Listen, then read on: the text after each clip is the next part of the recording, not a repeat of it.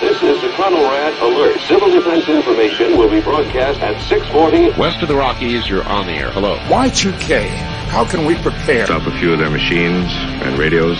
Throw them into darkness for a few hours. We are fighting for our lives. My family must survive. Oh, for 5 years. 1,000 gallons of gas, air filtration, water filtration.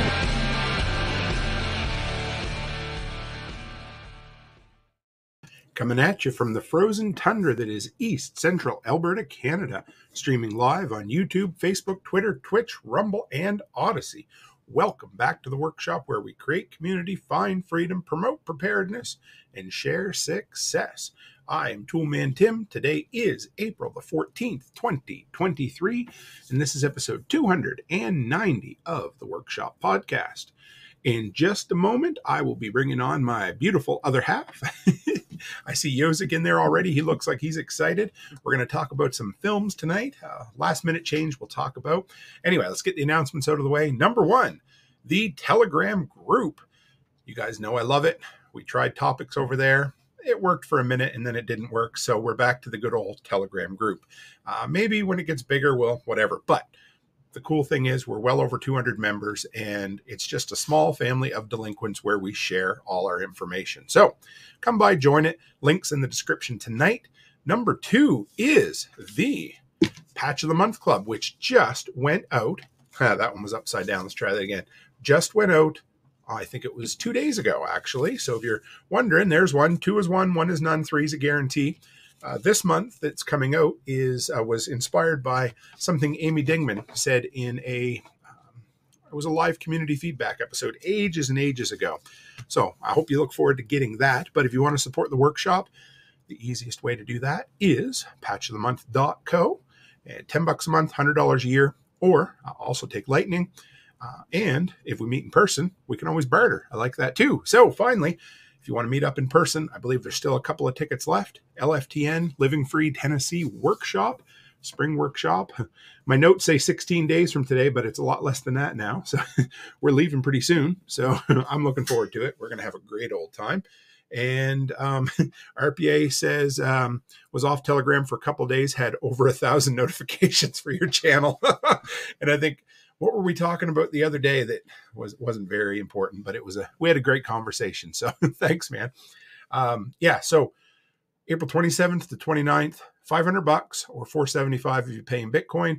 And it includes all your meals, all your camping, and all the fellowship that you can absolutely handle, including some incredible speakers. So I'm excited. And finally, today's tool is the Klein Voltage Pen.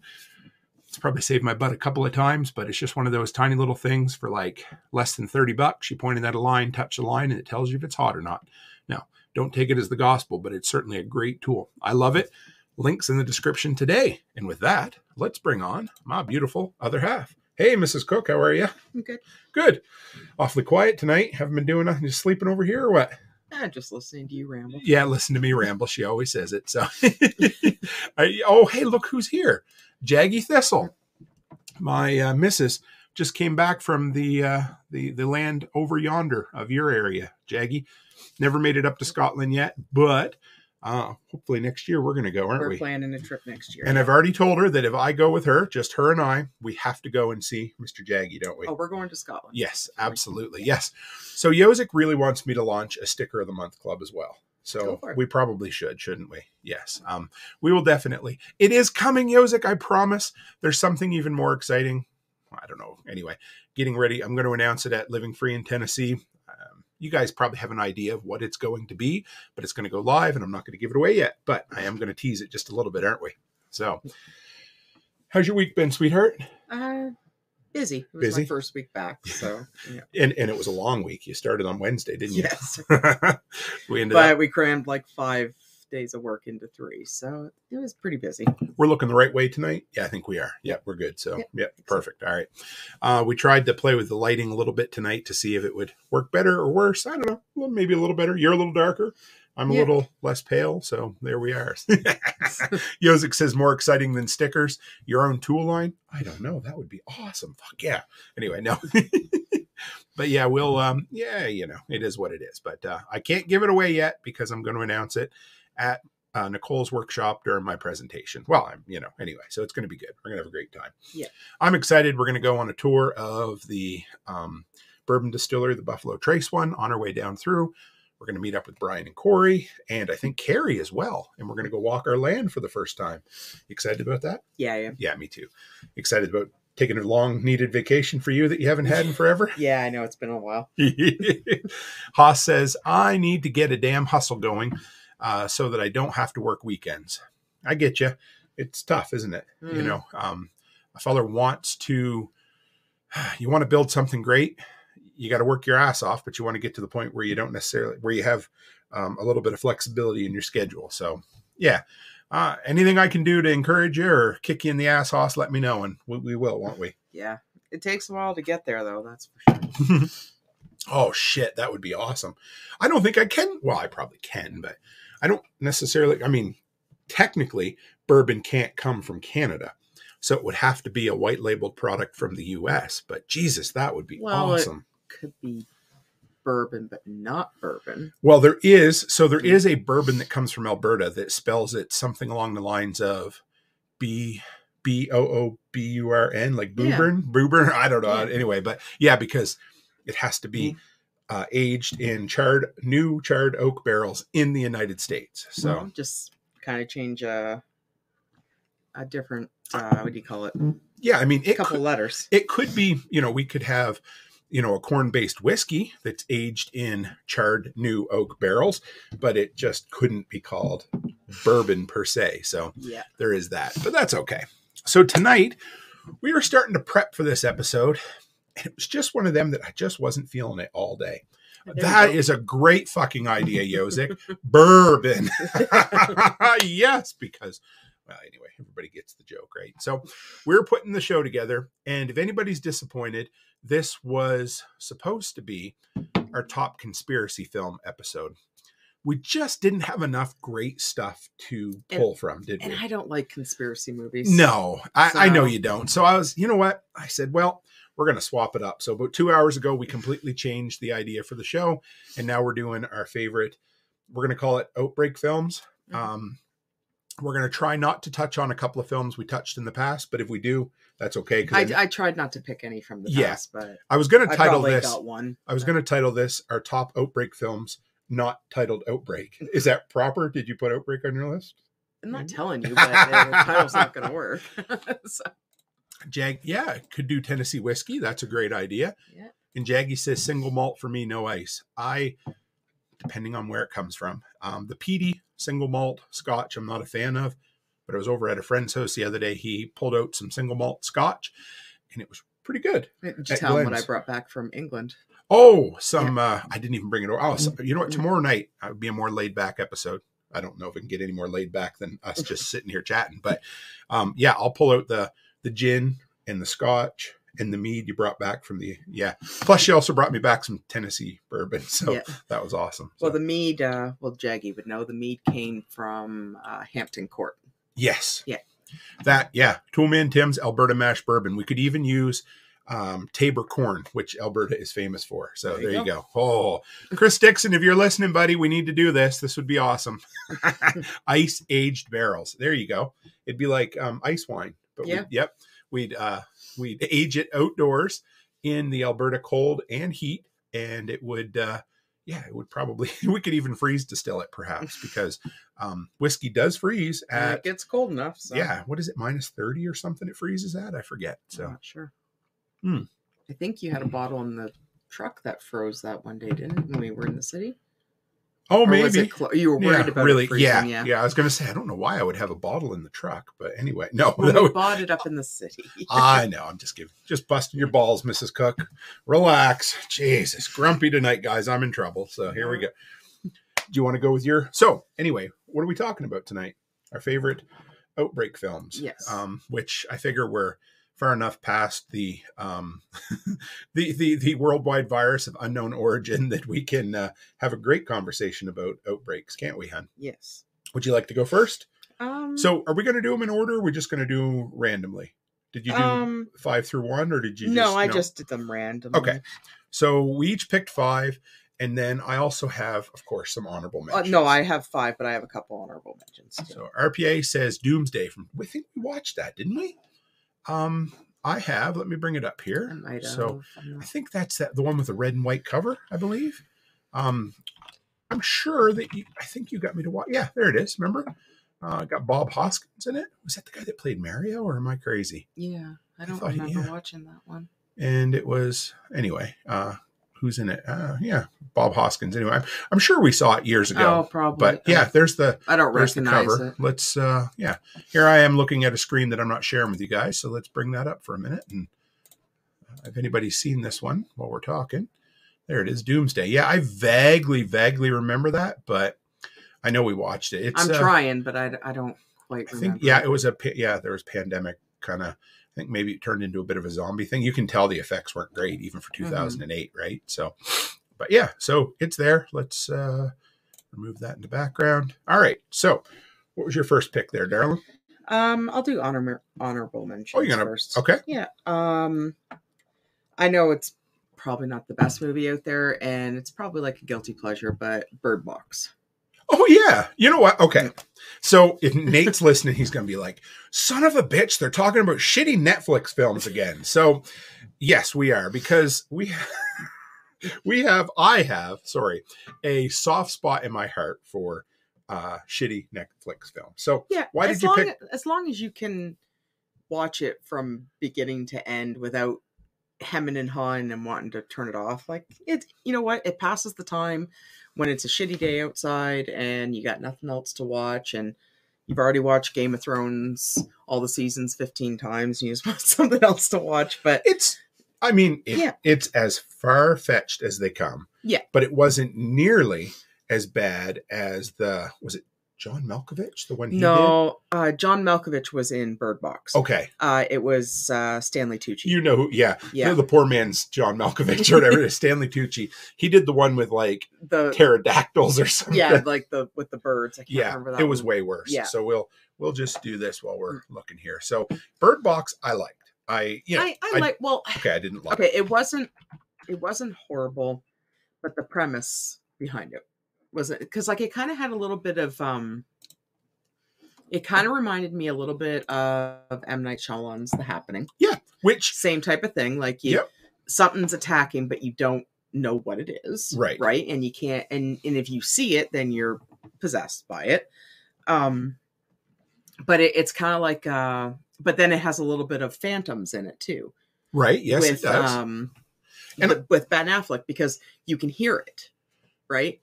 And it takes on. Did you say Ben Affleck?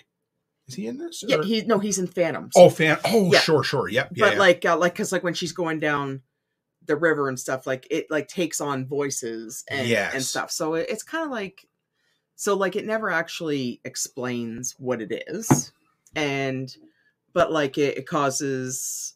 But it's the same type of thing. It causes. It is people, like The Happening, right? Yeah, it causes people to kill themselves or do things like to die, right? Yeah, or to take other people with them too, right? Yeah, but no, it was. I don't know. I didn't mind it. I thought it was pretty good. It wasn't like. I don't think I would have paid to go see it in the movie theater, but. And it was okay. It was one of those that went crazy right away, and it didn't. They didn't ever explain why it happened, because that doesn't really matter, right? I didn't think anyway. And but it was horrible. And I don't know, and it had like a good cluster of actors in it, like. And I've always had I've had a soft spot for Sandra Bullock back in her Speed days, you know what I mean? Mm-hmm. So I don't know, not to be hey Nat, how are you? The book. So are we talking about Bird Box? Because I think there is a book. Yeah. Did not realize that. Thanks, Nat. I am going to all these months later. I know Nat is Nat, and I still want to call him Nate. I don't, because we have a Nate in our group. So if I ever do it again, Nat, you have permission to slap me if you're coming to prepper camp this year. So yeah, The Descent. So The Descent, Renegade says the same way The Descent hooked you. When we watched that, do you remember that? That's the underground cave movie. Yeah, where in the end there, it was ended up her being. I think it was like all delusion or whatever. Is that the one where her son and her daughter get killed in the? No, I think the Jeep in the beginning, and then she goes to underground caves with her friends. And then she finds out the friend was cheating with the husband. And then it ends up like she was the one that was doing all the killing, and there wasn't actually any animals. Or no, I think in The Descent, they unleash like, I could be wrong. Josh, correct me if I am, but I think there's actual creatures down in the caves. Oh, watch the alternate end. Okay, so maybe we're both right. Because then. like it shows her coming out of the ground, right? And then she kind of has like flashbacks of her being the creatures, and there wasn't actually any creatures. Shit, I never. Okay, yeah, like I'm pretty sure sure that was the same one, but I'm not sure. Josh knows how to answer a woman's question. Yep, you're right, honey. So there's The Silence. That was the shitty version of Bird Box. So or kind of a. I don't know if I should have that film play it. Anyway, whatever. If they kick it, they kick it. So, all right, yeah. So, the Bird Box was fun. It was. I guess the downside to it was it felt derivative of The Quiet Place because. And they were both films being made at the same time with very similar premises, but I'm pretty sure. Well, The Quiet Place was obviously way more, well received, which we of course appreciated a lot more. So, like I like Sandra Bullock, but I don't know. I think she's kind of like taking these lesser roles, right? And she's kind of reminding me a little bit of what Bruce Willis did. Just taking all these roles just to make a paycheck. And I don't want to sound like that guy, but it almost felt like she was just a tad old to play that part. Yeah. And I'm not, it's just legitimate. She's in her late 50s. She's in her 50s to have, it's possible. I get it. I know, but she was great in the role. And she played that kind of, what would you call it? Like a stuck-up business person that was, or self-involved. A self-involved. Yeah. And then they, spoiler alert, kill off Sarah Paulson in like the first 3 minutes of the movie. So there was that. But and an oldie but a goodie, Cassandra Crossing. You ever seen that one? No. Well, we'll look that one up because I don't know that one. And I knew we couldn't go without a Zombieland mention. Well, Zombieland's not on my list. Nope, mine either tonight. But I do have plans at some point when we can fit it in to do a Rules of Zombieland episode. So it's coming. But all right, so my first one in no particular order was The Crazies. Oh, don't I love The Crazies? Well, I have that one on mine too. Okay. So I guess we're not really gonna. We just picked some. And we're gonna talk about them because So some I'll of them just take it off my list. So we're not putting it on there again. So if you guys haven't seen The Crazies, it has another one of my favorite male actors, other than Brad Pitt. Timothy Olyphant, I think, is just fucking awesome. That dude. This movie is one of those that goes balls to the wall from the second it starts, from the opening scene at the baseball field. Yeah. And it doesn't give up the whole time. Whoops. We don't want to go full screen layout there. Bring this back a little bit. There we are. So yes, if you have anybody out there seen it, Double Jeopardy. That's like 90s. Was she in that? Because I know. I think, wasn't that the one with Ashley Judd was in Double Jeopardy, right? I don't know. I don't know how I remember that, but yeah. But yeah, no, she hasn't. Yeah. And then she had that one where Numbers, was it called Numbers? Remember? Yeah. She hasn't done a lot of, poor thing, a lot of good serious films, unless you like The Blind Side. And of course, Hollywood's turned on that now. So yeah, well, it is what it is. Yeah. Yeah. So Timothy Olyphant is a small town sheriff. Turns out that there's a virus released in the atmosphere just above their town. Well, no, it was from the plane crash. Right. Plane crash. Yeah. Yes. And so it's one of them. I love the film because it has a government conspiracy, a cover up, and basically you've got the entire government coming in trying to kill everyone. Right. Well, because when the plane crashed, it got into the water. Right. Yeah. And that hit people really quick. Yeah. And so, yeah, let's see if we can find. So I don't want to ruin. I'm not going to ruin the ending since you haven't seen it, RPA. But it's a great. Okay, it won't ever win an Oscar, but it's a great horror. But you know what though? There goes your camera again. Oh, poor thing. Yeah. So. But the thing is, so like even not winning an Oscar, like the acting was not horrible in it. No, not at all. I didn't think. And I had I never had any ill feelings towards it at all. Like it just like it was what it was, and it's like your typical, shit hits the fan, outbreak movie. But the acting was good, and the Rada. Is it Rada or Rada Mitchell? Yeah, Rada Mitchell. Yeah, yeah. Like she hasn't. She's in what's she? Silent Hill, and like I don't mind her. I've got to admit, I've never seen Evolution. That's the movie with David Duchovny in it. I think it was a spoof of Alien/Outbreak films, and we should take. Becky doesn't love comedies, so that's part of the problem. I don't like comedies at all. It came out just before or just after Mars Attacks as well. And I was so disappointed with Mars Attacks that I ended up not watching Evolution. That was part of it, but I'll add it to my list. I do have Six String Samurai on my list. I did manage to possibly procure a copy to watch, and I'm going to subject you to that at some point. Oh boy. I did watch 2 really old shit hits the fan prepper films while you were gone. That's about all I found time to watch. But Mars Attacks was bad, horrible. And I didn't realize that was a what's his name that did Beetlejuice and Tim Burton. It's a Tim Burton film, yeah. And Renegade says Evolution is stupid funny. Yeah, I've heard. Oh, Silent Hill. Fuck, Silent Hill's awesome. I like Silent Hill. Just the first one. The first one, and the visuals in Silent Hill and the sound. Yeah, well that crazy the big guy or the big nurse? Guy with the like just the effects in the Silent Hill was a really good movie. Mm-hmm. Yeah, I loved it. So yeah, if you haven't seen The Crazies, it's a great survival film where basically a dad has to look after his family. I'm not going to spoil the ending. It's got a insane ending, which makes the movie, but it's a hard R. And it is, here's a couple of, I had some little pieces of trivia here, but it is a remake of a George A. Romero film from 1973. So I knew it was a remake, yeah. Now, here's what's really cool. Now, did I write it down? It opens, here it is. So, well, you know what? I don't want to ruin this, but it opens with a Johnny Cash song. Yeah, no, don't ruin it for somebody who hasn't seen it. So, but the film opens with a Johnny Cash film. The year before that, the remake of Dawn of the Dead comes out, and it also opens with a Johnny Cash film. So 2 remakes of George Romero films both open with a Johnny Cash film. So I thought that was pretty cool. Johnny Cash song. Oh, you keep saying film. It's like, song, yeah. It's not a director. I was trying to be careful not to ruin it because in this sentence I had written down it has the ending, and I didn't want to ruin it for you. Had a critic score of 71, but an audience score of 56. But I loved it on Rotten Tomatoes. Like it was, yeah. I thought it was a good. No, honestly, if I'm scrolling through like Netflix or whatever and I seen it and I see it on there and I'm bored, I always turn it on. I know.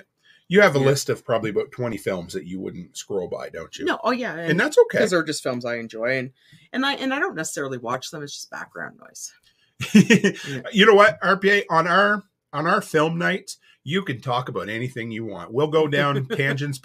If people don't realize that we're going to go down tangents on film nights by now, it's okay. But the Red Dawn remake was absolutely dog trash. The original Red Dawn, the effects in it were awful. But you know what? That movie is a classic. I don't even care. Like good. Patrick Swayze, Jennifer Grey, like Charlie Sheen. It's an incredible movie. And the remake, I had the feeling that they were making fun of it.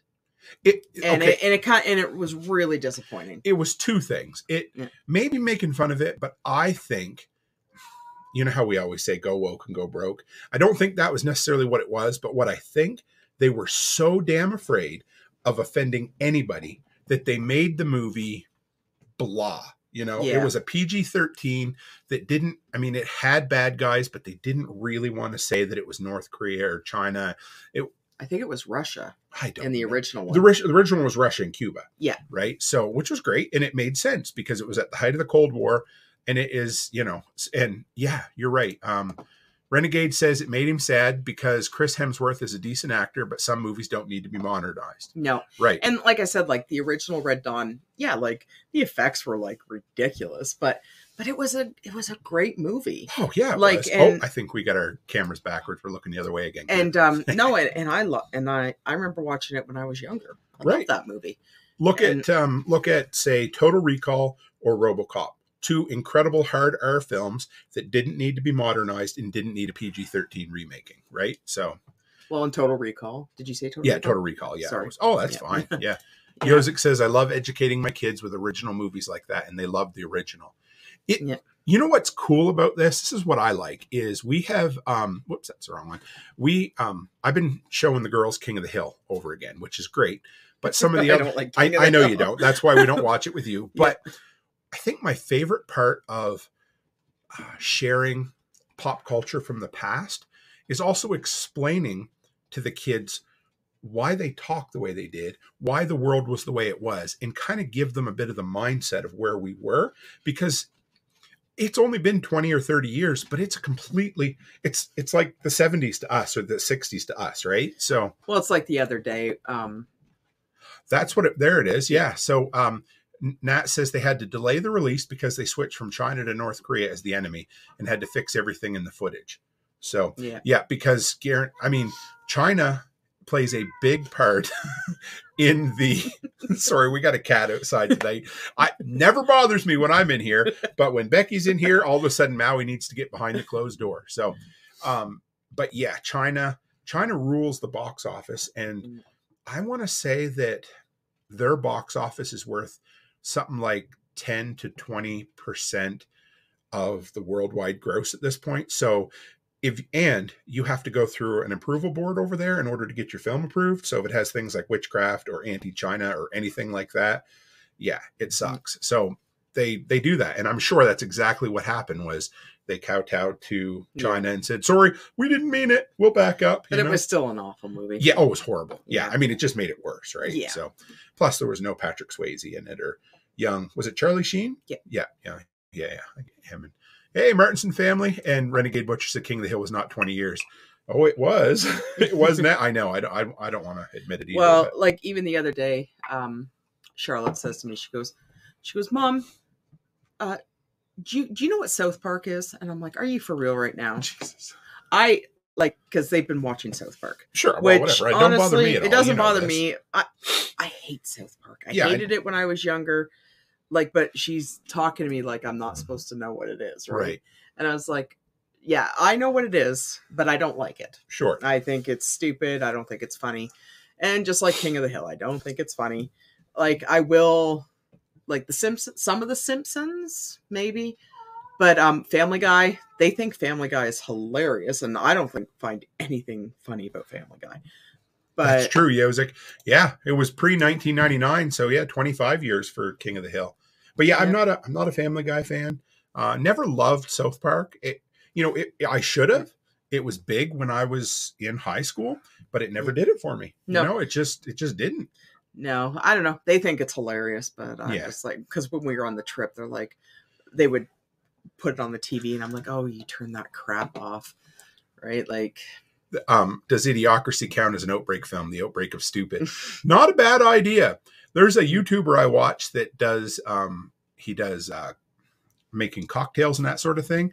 But he said the other day, he said, if anybody mentions that they like Idiocracy, he said, that's the end of the conversation with me. I can't stand them. And I'm like, apparently you don't appreciate it for the classic that it is. I mean, there you go, guys. That's exactly it. They both said kind of the same thing. Mm-hmm.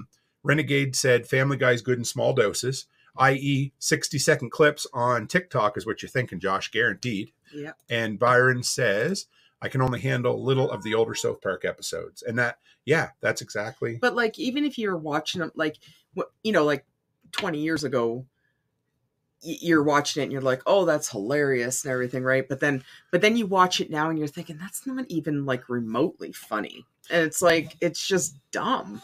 Terrence and Phillip, the Canadians, and Mr. Hanky the Christmas Poo. When you're a 14-year-old or 16-year-old boy, it's fucking hilarious. But when you watch it now, it's like, it's not even funny. No, I don't know. It doesn't, and whatever. It's hard to believe it's still going. It's like The Simpsons. Oh, I know. The Simpsons stopped being funny in like season 8 or 9, right? So, but so. How'd you get on? So, anyway, Idiocracy all the way down through, right? But so what's your next one, sweetheart? I Am Legend. Oh, yes. I didn't put that one in there. No, I have I Am Legend because I have a soft spot for that movie. When we first watched it, I remember saying that was like pretty much one of the best movies I've ever seen. Yep. And love him or hate him, I love Will Smith. Like Mhm. he is what he is. Like he might not be a good guy, but that man can act. Like he's an incredible actor. Letty agrees with you. She Yeah. said very good choice. Yeah, like he's an incredible actor, and I find any of the roles he's in. The only movie that I didn't like of his was the one he did with his son. Oh yeah. I don't know, but I don't even think that was Will. I think that was because the son can't act, right? Yeah. But I just find that everything that he's ever been in, I've always loved all his movies. Yeah, especially that Like- that stretch. You know, he Yeah. had yeah. Oh, so hey, we got how am I going to pronounce that? GZDR for Ev. Anyway, good to have you over on Twitch. Always love it. So we're going to go with the alternate ending. And if you don't know this, Well, the problem Go is, ahead. okay, when we watched it, it was the original ending yes, where Neville, Yeah. Neville dies. Yeah. So I know there's the alternate ending, and I know it was this big setup for I Am Legend 2. Do I think they should be making an I Am Legend 2 now? No. They should have did it 15 years ago. 15 years ago. Because, you know, like Will Smith is still in it. Will he be great? I'm assuming he will be. The other guy in it, Michael Jordan. I can't stand him. I don't like him either. I cannot stand Michael Jordan. I just don't think he's a great actor. No, I don't. And I don't like him. And like, I think, like, I don't know if Will Smith is going to have a big part in it, or is he just going to have a little part in it? Like, if they're going to go the alternate ending where he survived, then I hope he's going to have a huge part in the movie, but he's also aged how many years now? And like, I assume it's probably going to pick up right where it left off. No, Or about 30 years later. 30 years. Yeah. Okay. So they're going to at least do that. So they're going to age him at least. Yeah. Okay. Which he's Yeah. been doing a lot of lately, older films, right? So Yeah, but it's still disappointing. They still should have did it right away. And they're going to do the same shit with World War Z too. if right. they ever get around to making Well, I one. know, but they keep talking, and then it's going to be too long, and then it's going to be stupid, right? Here's what they need to do. They need to go back and they need to turn World War Z into a 3-season HBO marquee series. Rated R. Rated a hard R. Like, Hard R. Yep. Yeah. And just where they take every story and turn it into a standalone episode. I think it's the only way they could do it, because I love the book World War Z, and the movie was nothing to do with the book, you know? Yeah. I heard a great quote on a podcast I was listening to the other day. Max Brooks, that's the son of, is it Mel Brooks? I might have that. But anyway, the writer of World War Z said that when the film company bought the rights to the film, they bought a name only. He's like, they bought a great name for a movie. That's all they bought, because they didn't make his book into a film. And I'm like, what do we look? Which one? Chris Rock one. Oh yeah. Okay, I'm just gonna put it out there. Okay, I don't like Jada Smith at all. I can't stand her. I think the way she treated Will, like she was an asshole, and she's awful. She is an awful human being.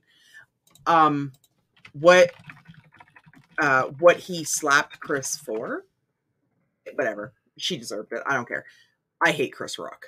I know. Honestly, you do. if I was Will, whether or not he said that, like, even when I watch Chris Rock's movie, I want to slap him. Right. So honestly, and now Chris is totally monetizing this with this stupid Netflix. Oh, you know what? Like that. I'm sorry, but I would too. If Well, somebody I know, come up on stage and I'm but like, the problem is though, Chris Rock was a has-been. Right. So I don't think he's funny. He's not funny. He's loud. He's arrogant. He's Adam Sandler's sidekick. He's obnoxious. You know? And okay, he was making fun of Jada because she has alopecia, which is not right. It's not right. It's a medical condition, and it is like it's an autoimmune disease, and it does hurt. It does affect mental health on people. Should he have been making fun of her? Probably not.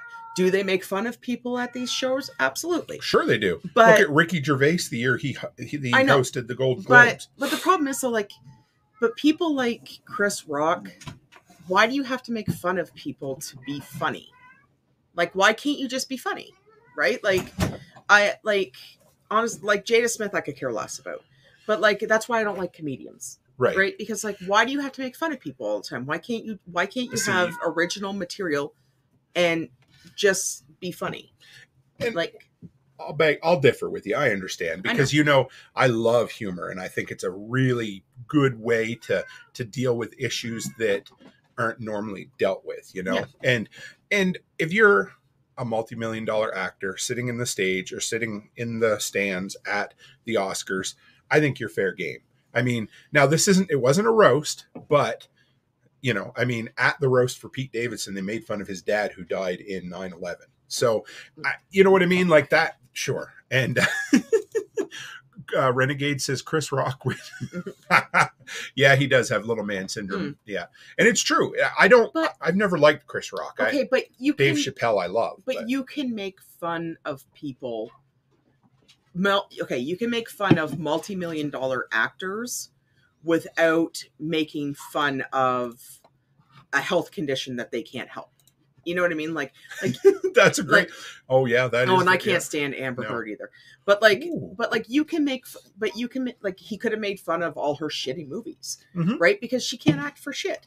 He could have made fun the way that she told Will Smith that she got an entanglement on the red table. Like he could have made fun of anything, but like you can't. It's just not funny making fun of somebody because of a health reason that they can't control, right? And honestly, whether or not he was but anyway, it wasn't funny. No, it wasn't funny. And honestly, Will overreacted, but they didn't he probably crossed a line. He did, but he was probably drinking. Sure. Right.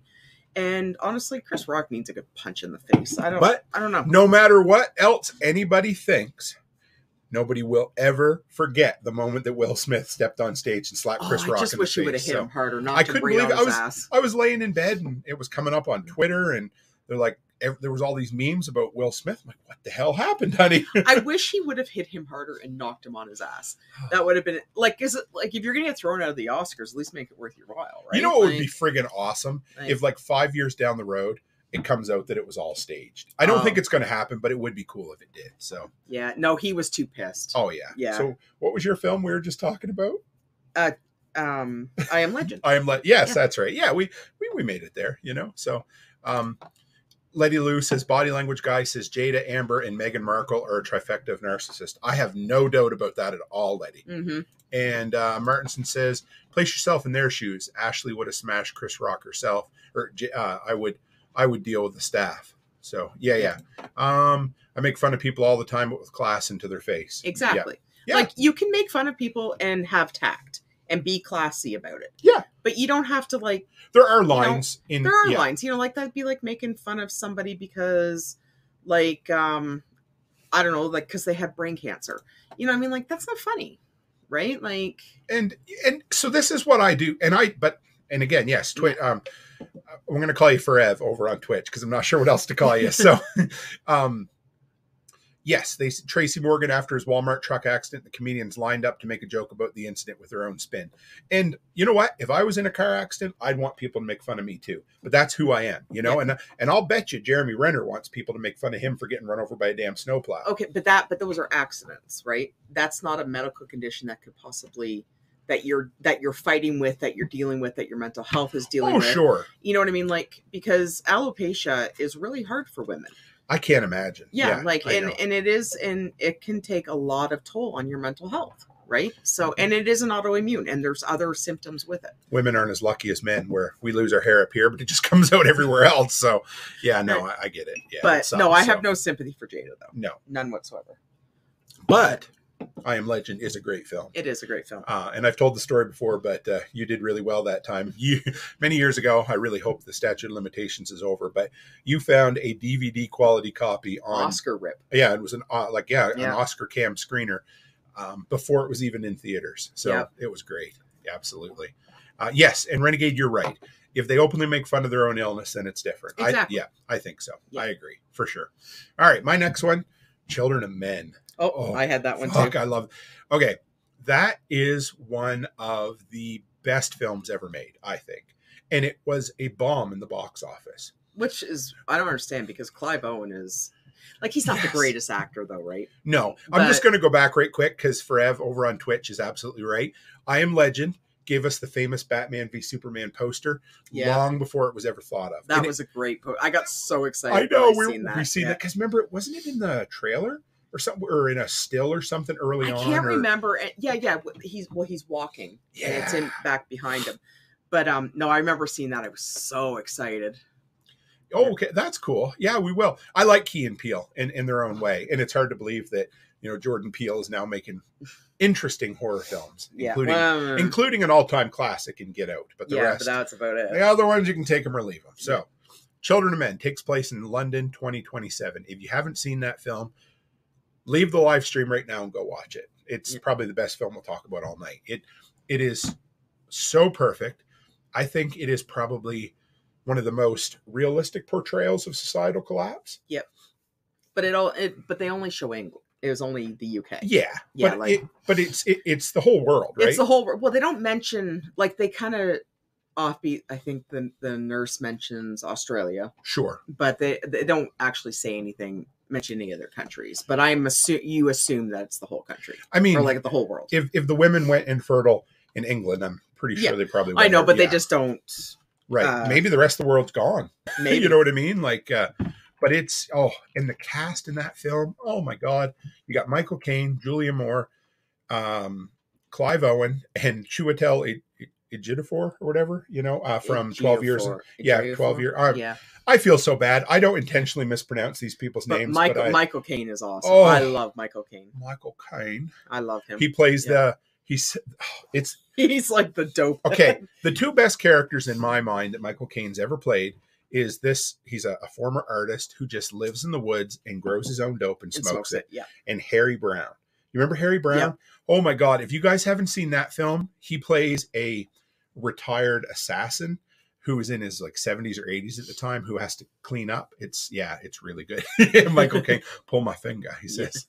If you ever want to see some great films or great videos, there's He wants to know what the movie cover looks like. Okay. Yeah, I'll bring it up for you. Yeah. So there is some old YouTube videos from probably the 80s, and it's called Michael Caine on Acting. Mm-hmm. And it's him with his very thick accent. He has such a great accent, but it's, Here, I'll bring this up. Children of Men. Did he pass? No, he's 92. Oh, okay. He was at the beach with his wife the other day, who's in her 70s. It was really sweet. He had these people who were helping him get into the pool or whatever. And that's not the right poster. Hang on, guys. I'll bring it up here for you so you can see it. But it is just, such a good film. See if we can find any. I think it's just a picture of Clive Owen. Yeah. Yeah. Anyway, like the poster on Netflix or whatever. Yeah. So that's the picture they're showing there. That's not the poster that was around a lot, but if you look for kind of Clive Owen, I wish I could find a better. Yeah. But let's do this here. Children of Men poster. There, we'll bring it up. There it is. Yeah. It's this one here. Yeah. Well, kind of. Yeah. There you go. Yeah. That gives you an idea of what it looks like anyway there, guys. Yeah, that's it. And it was so good. And there is about a 5 or 10 minute film shot that is, it's technically uncut. They put it together digitally, but you can't tell. Basically where you follow kind of a point of view shot of Clive Owen going into I still get chills thinking of that. When they're going in like live fire into an abandoned apartment building, nobody knows that there's a baby alive because the whole world's infertile. And he walks out with a baby crying and everybody just stops. It goes silent, almost like some kind of religious thing, right? Yeah. And oh my God, this movie, it has everything. It is a well fleshed out world. It is, it predicts the future. It's one of those that feels like it really could have happened. Yeah. Especially, I hate to say it, but in say a post Donald Trump world, a little bit. Yeah. And, Renegade says, I know it's more chemical versus contagion, but Serenity fits this theme. We've never watched those Josh Whedon, the Firefly and Serenity, but yeah. Do yourself a favor, Letty Lou. This is one worth watching. I've probably seen it 10 or 15 times. Oh, yeah, me too. And Clive Owen and Julianne Moore have such chemistry in that because they play a pair of like ex-husband and wife who hate each other but loved each other so deeply. Yeah. And when they do that stupid ping pong ball thing where they're spitting it back, and then, Well, yeah, don't ruin it. Yeah, I won't. I already Yeah, ruined don't ruin enough, so I won't. Yeah, I don't want to ruin it all for you, Letty, but it's so good. And Michael Caine is just perfect. The soundtrack is fucking amazing. The cinematography, right down to when they're doing that full unbroken shot and it blows up and there's blood or dirt on the camera lens and they leave it there. And it's like, oh my God, I love it. So I know, such a film geek when it comes, I just whatever, right? But yeah. She said, oh, hey, Chris Dixon, good to have you. I just, and Becky's husband, asshole. That's right. I just polished off a glass of the honey bourbon. I still have a little bit left. So Letty says we should do a live stream of Serenity with the group. We could do a workshop watch party. I have my suspicions that there probably won't be any watch parties this summer. It'll probably be a winter thing. Oh, no, we're so busy. Mm-hmm. But we'll figure it out. What else do we have? Yeah, so it has a 92% on Rotten Tomatoes, but it was a bomb. So, but yeah, we've done 2 so far movie nights. I figured out the kinks so that it works really well now. I know what I was doing wrong. So we will do another one. I doubt we'll get it done this summer, but we'll see. Maybe we'll sneak one in at some point, right? So, okay. So what's your next one, Darylyn? Outbreak. Outbreak. Oh, yes. So this is, so Outbreak is on this list. So. It is on this list. It's the one with Rene Russo and what's his name? Dustin Hoffman. Dustin Hoffman. Yeah. Rain Man. Yeah, it's I'd say it's another guilty pleasure. I think I've watched it. I don't know. I think I used to own the DVD to it. And it's not a I wouldn't call it a classic. Oh no, the acting is horrible in it. But like the whole premise behind it and like it's a really good movie. You're watching it and everything. And then it kind of, the only part that bothered me about it is like you're watching it and you're like, oh man, this is really good. And like how they, what do you call it? Like they trace it back and everything like that. Yes. And then it's Chris Dixon, Rene Russo. Yeah, I know. Yeah. But then you get to the point where you're like, what do you? Like it's just too easy of a fix. It is, and like it is mid '90s to a T as well. Yeah, like right? It's too easy of a fix. Oh, okay, now you know it was the monkey, and now all of a sudden you know where this monkey is. You're gonna like, and what are those monkeys? They're like what 2-pound monkeys, right? Like so. But it checks all the boxes. Yeah, you know? There's a government conspiracy. There's a cute little animal. There's a girl who's in danger who can talk to the animal. Yeah, there, but it. I'm not saying it's a bad film, but it's not a classic. Oh, right? It's not a classic. Yeah. But I didn't mind. Like it was okay, but then it kind of gets too predictable. Yeah. Right. But no, but I and there was a young Cuba Gooding Jr. in this too, wasn't there? There was, yeah. Yeah. It was a good film. It was what it was. It was. Oh, that maybe was just at the. Yeah, I don't remember Sean Connery. Donald Sutherland. He was the other one. Yeah, he plays. And Kevin Spacey was in it. Right, man. Yeah, there was a really good cast in that. It was a good cast. It was your typical '90s. Yeah, cast. It was. Yeah. Kevin Spacey before he did whatever Kevin Spacey does. And I love Morgan Freeman. I listen to that man talk all the time. Yes. Yeah. Haas said, "Remind me of COVID pandemic." Absolutely. I have another one. The next one on my list that'll probably remind you even a little bit more. Yeah. But yeah, I bet you have that one on your list too. I probably do. Yeah. Oh, I see your last one. I shouldn't have looked, but that's a good one. Don't look at my movies. I'm a dick. I know. I looked at your list. So cheater. But it's a look. Oh no, that's a Shawshank. But it was a good film. Simple as that. It just it's a great. I think we watched it during COVID, didn't we? Oh yeah, because they put it on Netflix. Yeah, it was. Big. Because because what was going on wasn't making people scared enough, so they had to release a whole bunch of pandemic movies, right? Just to put people with anxiety over the edge. Because why not? Right? But the crazy thing is that those movies are there because of an algorithm. So people are watching them. So it becomes a self-fulfilling prophecy. Well, no, too, Netflix right? made a whole category called Outbreak did. movies. Yeah, that makes sense. Yeah, so that's why I said people weren't anxious enough. Why not make it worse, right? I wanted to see the last film Rene Russo made. Oh, she was in Thor. Oh, okay. Endgame, yeah. Okay. Well, she's been still doing. Yeah, that was a good film. The Intern. She's Robert Thor's mother. Remember? Right. Yes. Yeah. So she's done a little bit. Yeah. Oh yeah, she had a bit. I guess Frigga. and she was big in Nightcrawler. She was the the head of the news place there that he was selling the video or the movies to. So yeah, no, and she was an Endgame. Velvet Buzzsaw. I remember hearing about that. Oh, also him. Yeah. I like Jake Gyllenhaal. I do too. Jake Gyllenhaal's a good actor. Simple as that. All right. So my next one is, just hang on, let's get this off here for now. Contagion. And this was the film that everybody went crazy for over COVID. We went back and rewatched it probably 3 or 4 months in when we were hanging out at home still, right? And it's not going to win any Oscars either. No. Oh, Renegade Butcher says, was The Birds an Outbreak movie?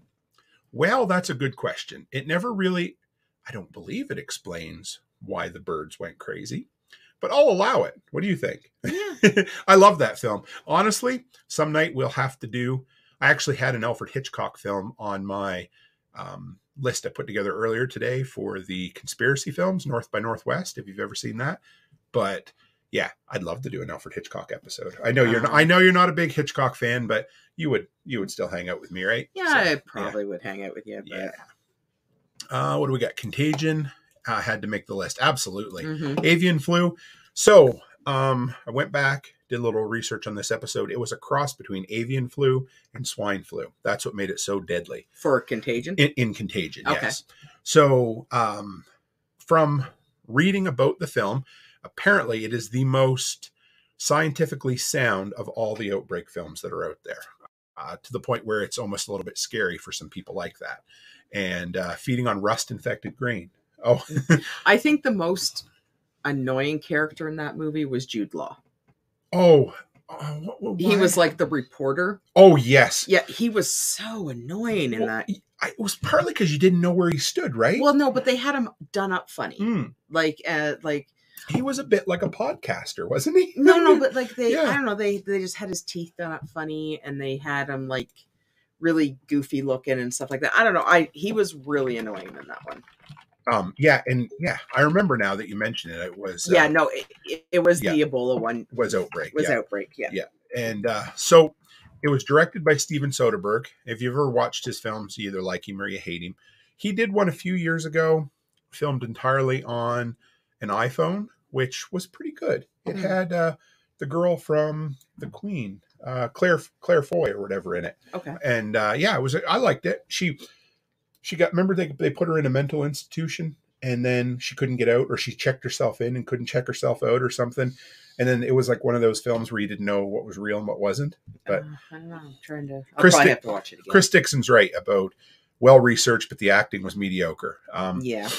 And what's crazy about it is you had Matt Damon, Kate Winslet, Jude Law, Gwyneth Paltrow, Marion Cotillard, Lawrence Fishburne, and Bryan Cranston all in this film. And it still felt dull. Well, Gwyneth Paltrow, they kill her off in like the first 10 minutes. Yeah. Which and then they kill Kate Winslet off halfway through the movie. Right. And Jude Law's character was annoying. Yep. So it's like, it was kind of, I don't know. It was a good movie.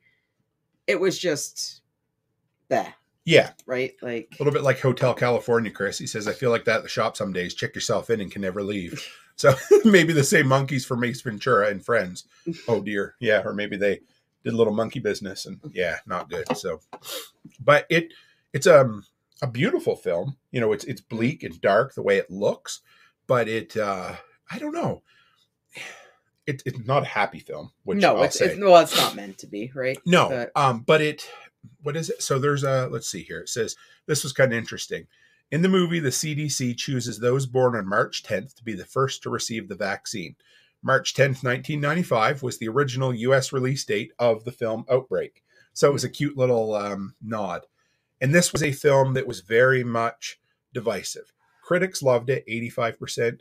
Audience was more like, meh, 63%. And that's, I would say I'm in a meh kind of, Meh, yeah. Yeah, see, you even met it.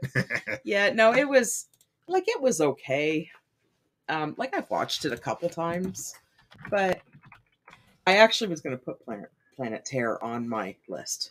Oh, that's been a long time since we watched that. Yeah. We only watched it once. I've watched it a couple times. But when we were, I remember. Yeah. Speaking of getting in the weeds, here, let's see if you guys remember this one. Just hang on.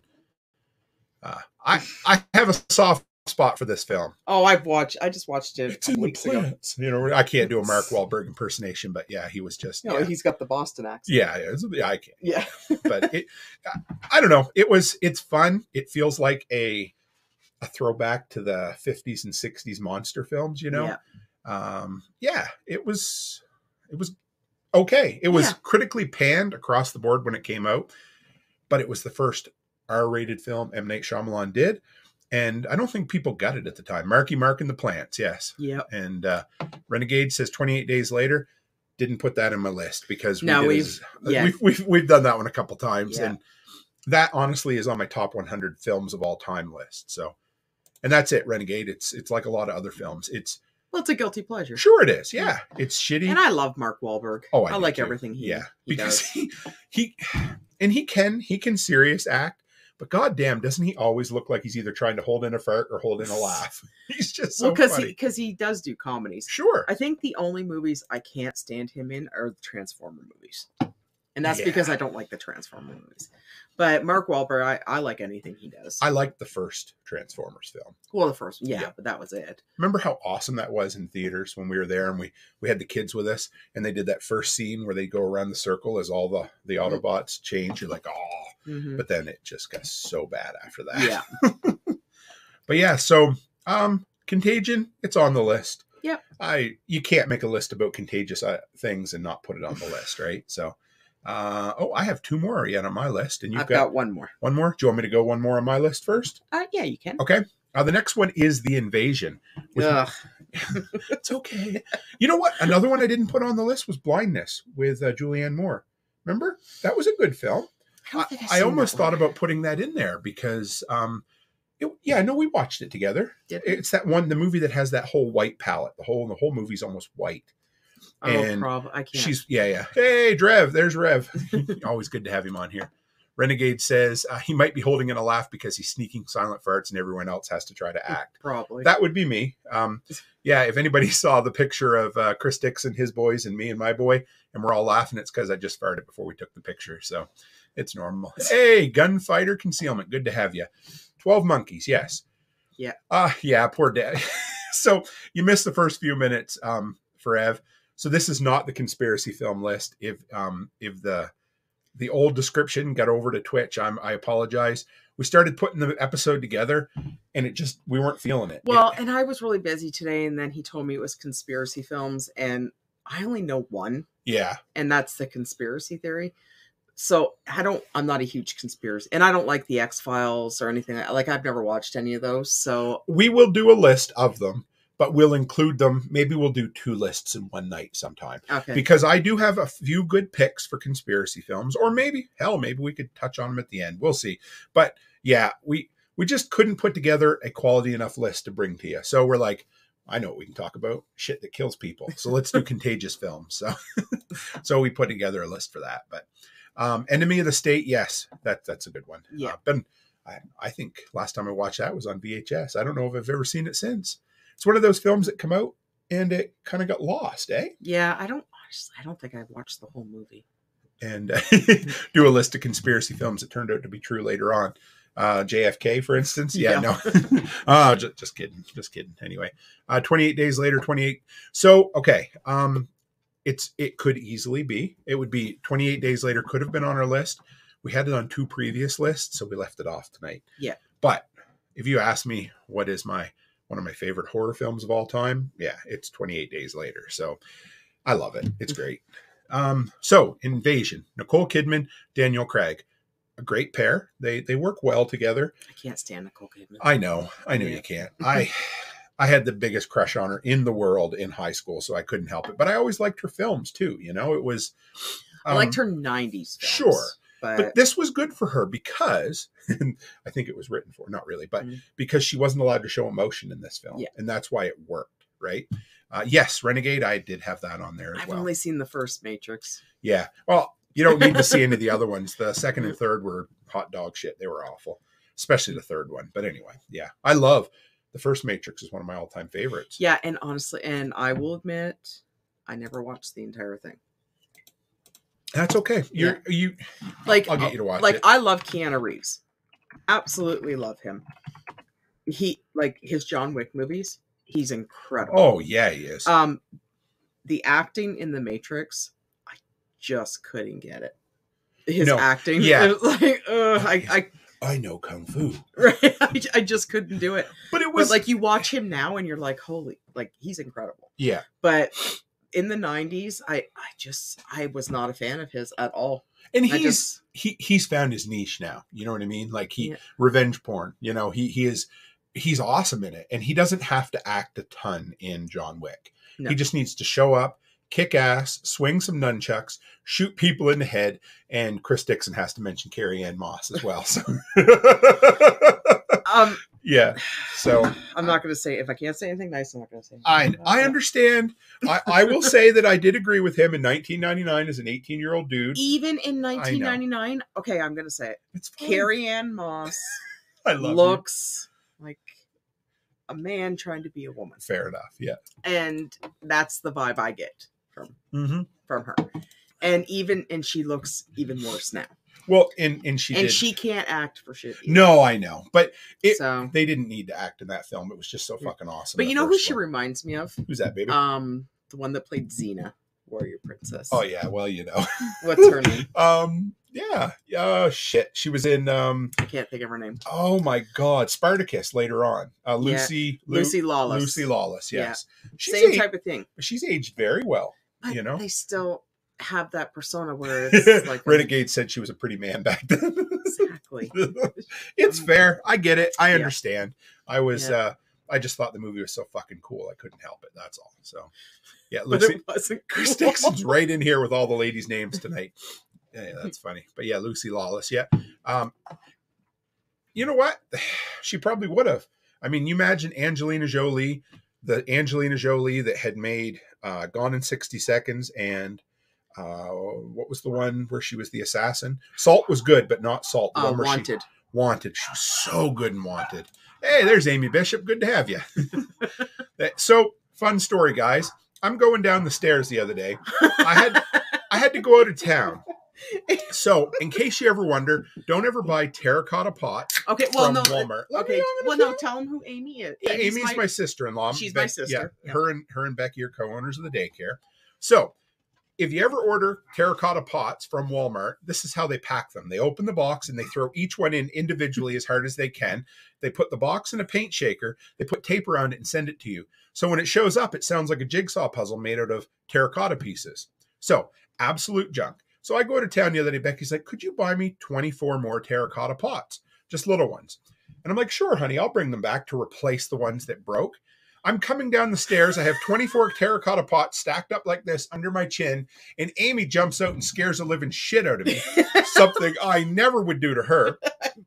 And I almost dropped every one of them. I should have threw them on the ground just to spite her. Simple as that. But she was hiding behind the door. She's like, ah, and you're like, holy shit. One of the very few. Yeah. Oh, I liked Hackers. Hackers was fun. I didn't know who Angelina Jolie was when Hackers came out. That's what's funny about it.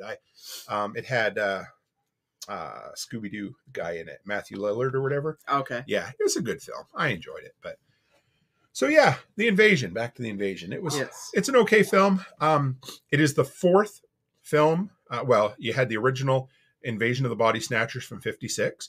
Then you had my favorite from 1978 with Donald Sutherland. If you've ever seen that, if you haven't, do yourself a favor. That's the best one of the bunch. One with Donald Sutherland is the best. There's that meme where he has the face and he's like, that's the pointing. Final shot of the film. And it's awesome. Yeah. Donald Sutherland's perfect. It has that. There's something about 70s horror films that just fill you full of dread. Well, and it has that grainy video to it. And, it's like Last House on the Left. All those revenge films, you know, they all had Texas Chainsaw Massacre. Yeah. They all had that gritty, it almost like you had to wipe the sweat off the celluloid of the individual film cells just to watch it, you know? Yeah, Donald, he's so good. Oh my God. Yeah, I like Donald. Yeah, he is. And he was born in Canada. Yeah, he's Canadian. Yeah, technically, or he doesn't really, you know. Well, but yeah. No, he still says he's from Canada. Does he? Yeah. Okay. He's old now. Like must be pushing 90, isn't he? I'm not sure. Well, he was in the Hunger Game movies, but I don't know if he's done anything after that or not. Yeah, he's still acting, I know. Yeah. But yeah, he is good when he's so bad. He is. Because, I mean, he even looked old-ish in 1978 when he did. Oh, yeah. Yeah, so he is. Let's see. Let's bring him up here, guys. But yeah, if you haven't seen the original, no, sorry, not the original, the second, I think that's the best one.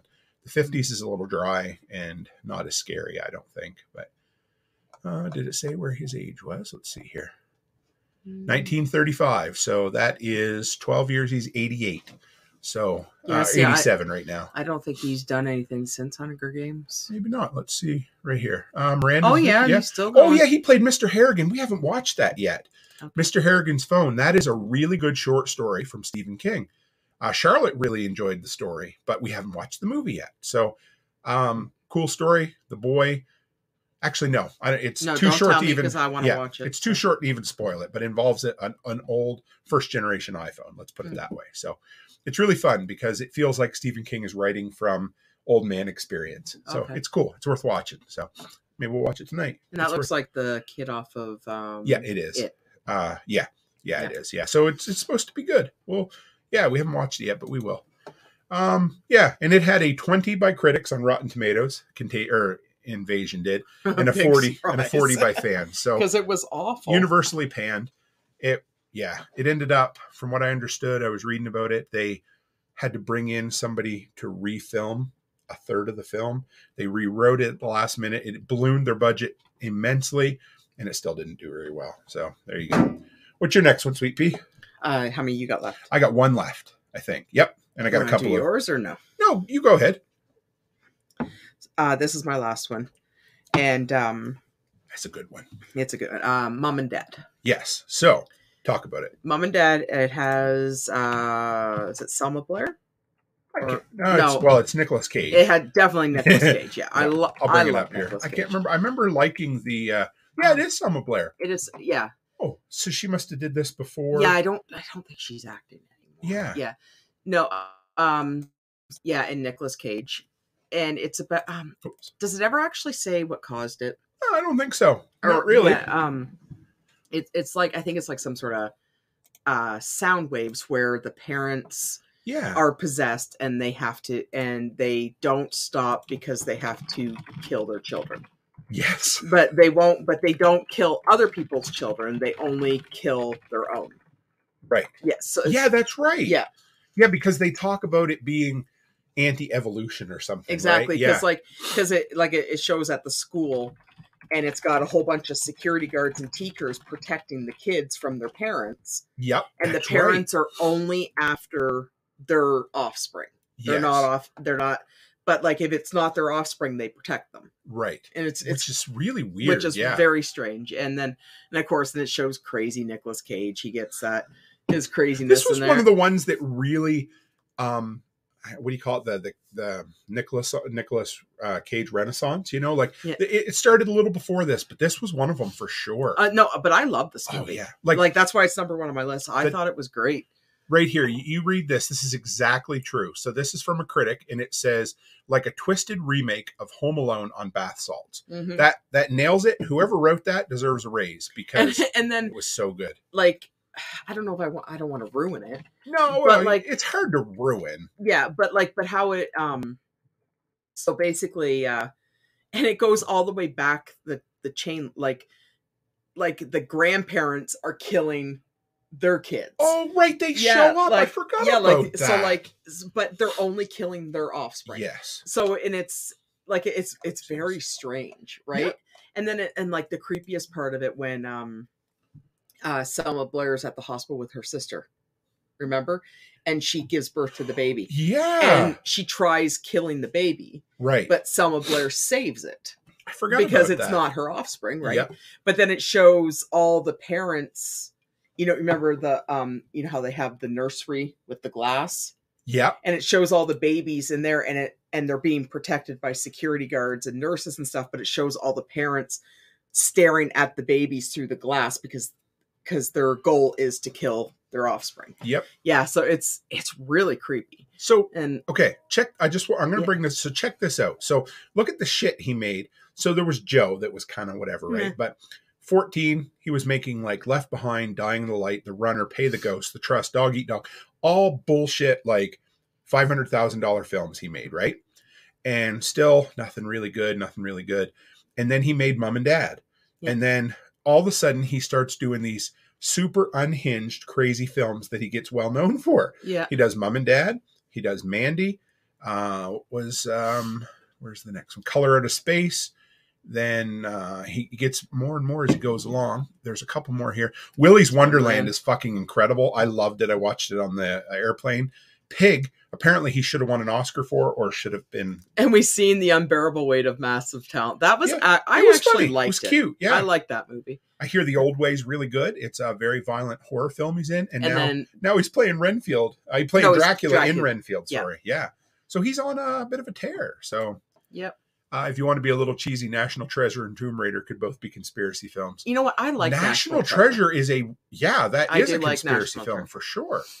And sounds like a mix of Hansel and Gretel and The Signal. Or the Cell. Remember, was it Cell or not Cell? The one from Veronica Mars. What's her name? And also from The Good Place.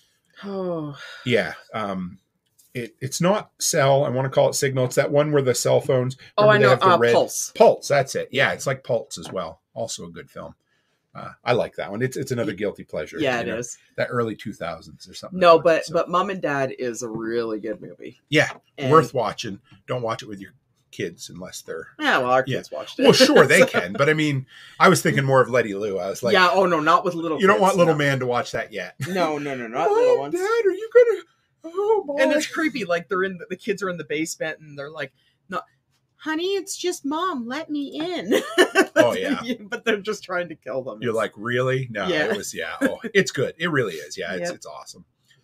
So my last one, I do have. Actually, let me give you my two. I guess only one honorable mention at this point, and that would be the 1994 classic miniseries, Stephen King's The Stand. Yes.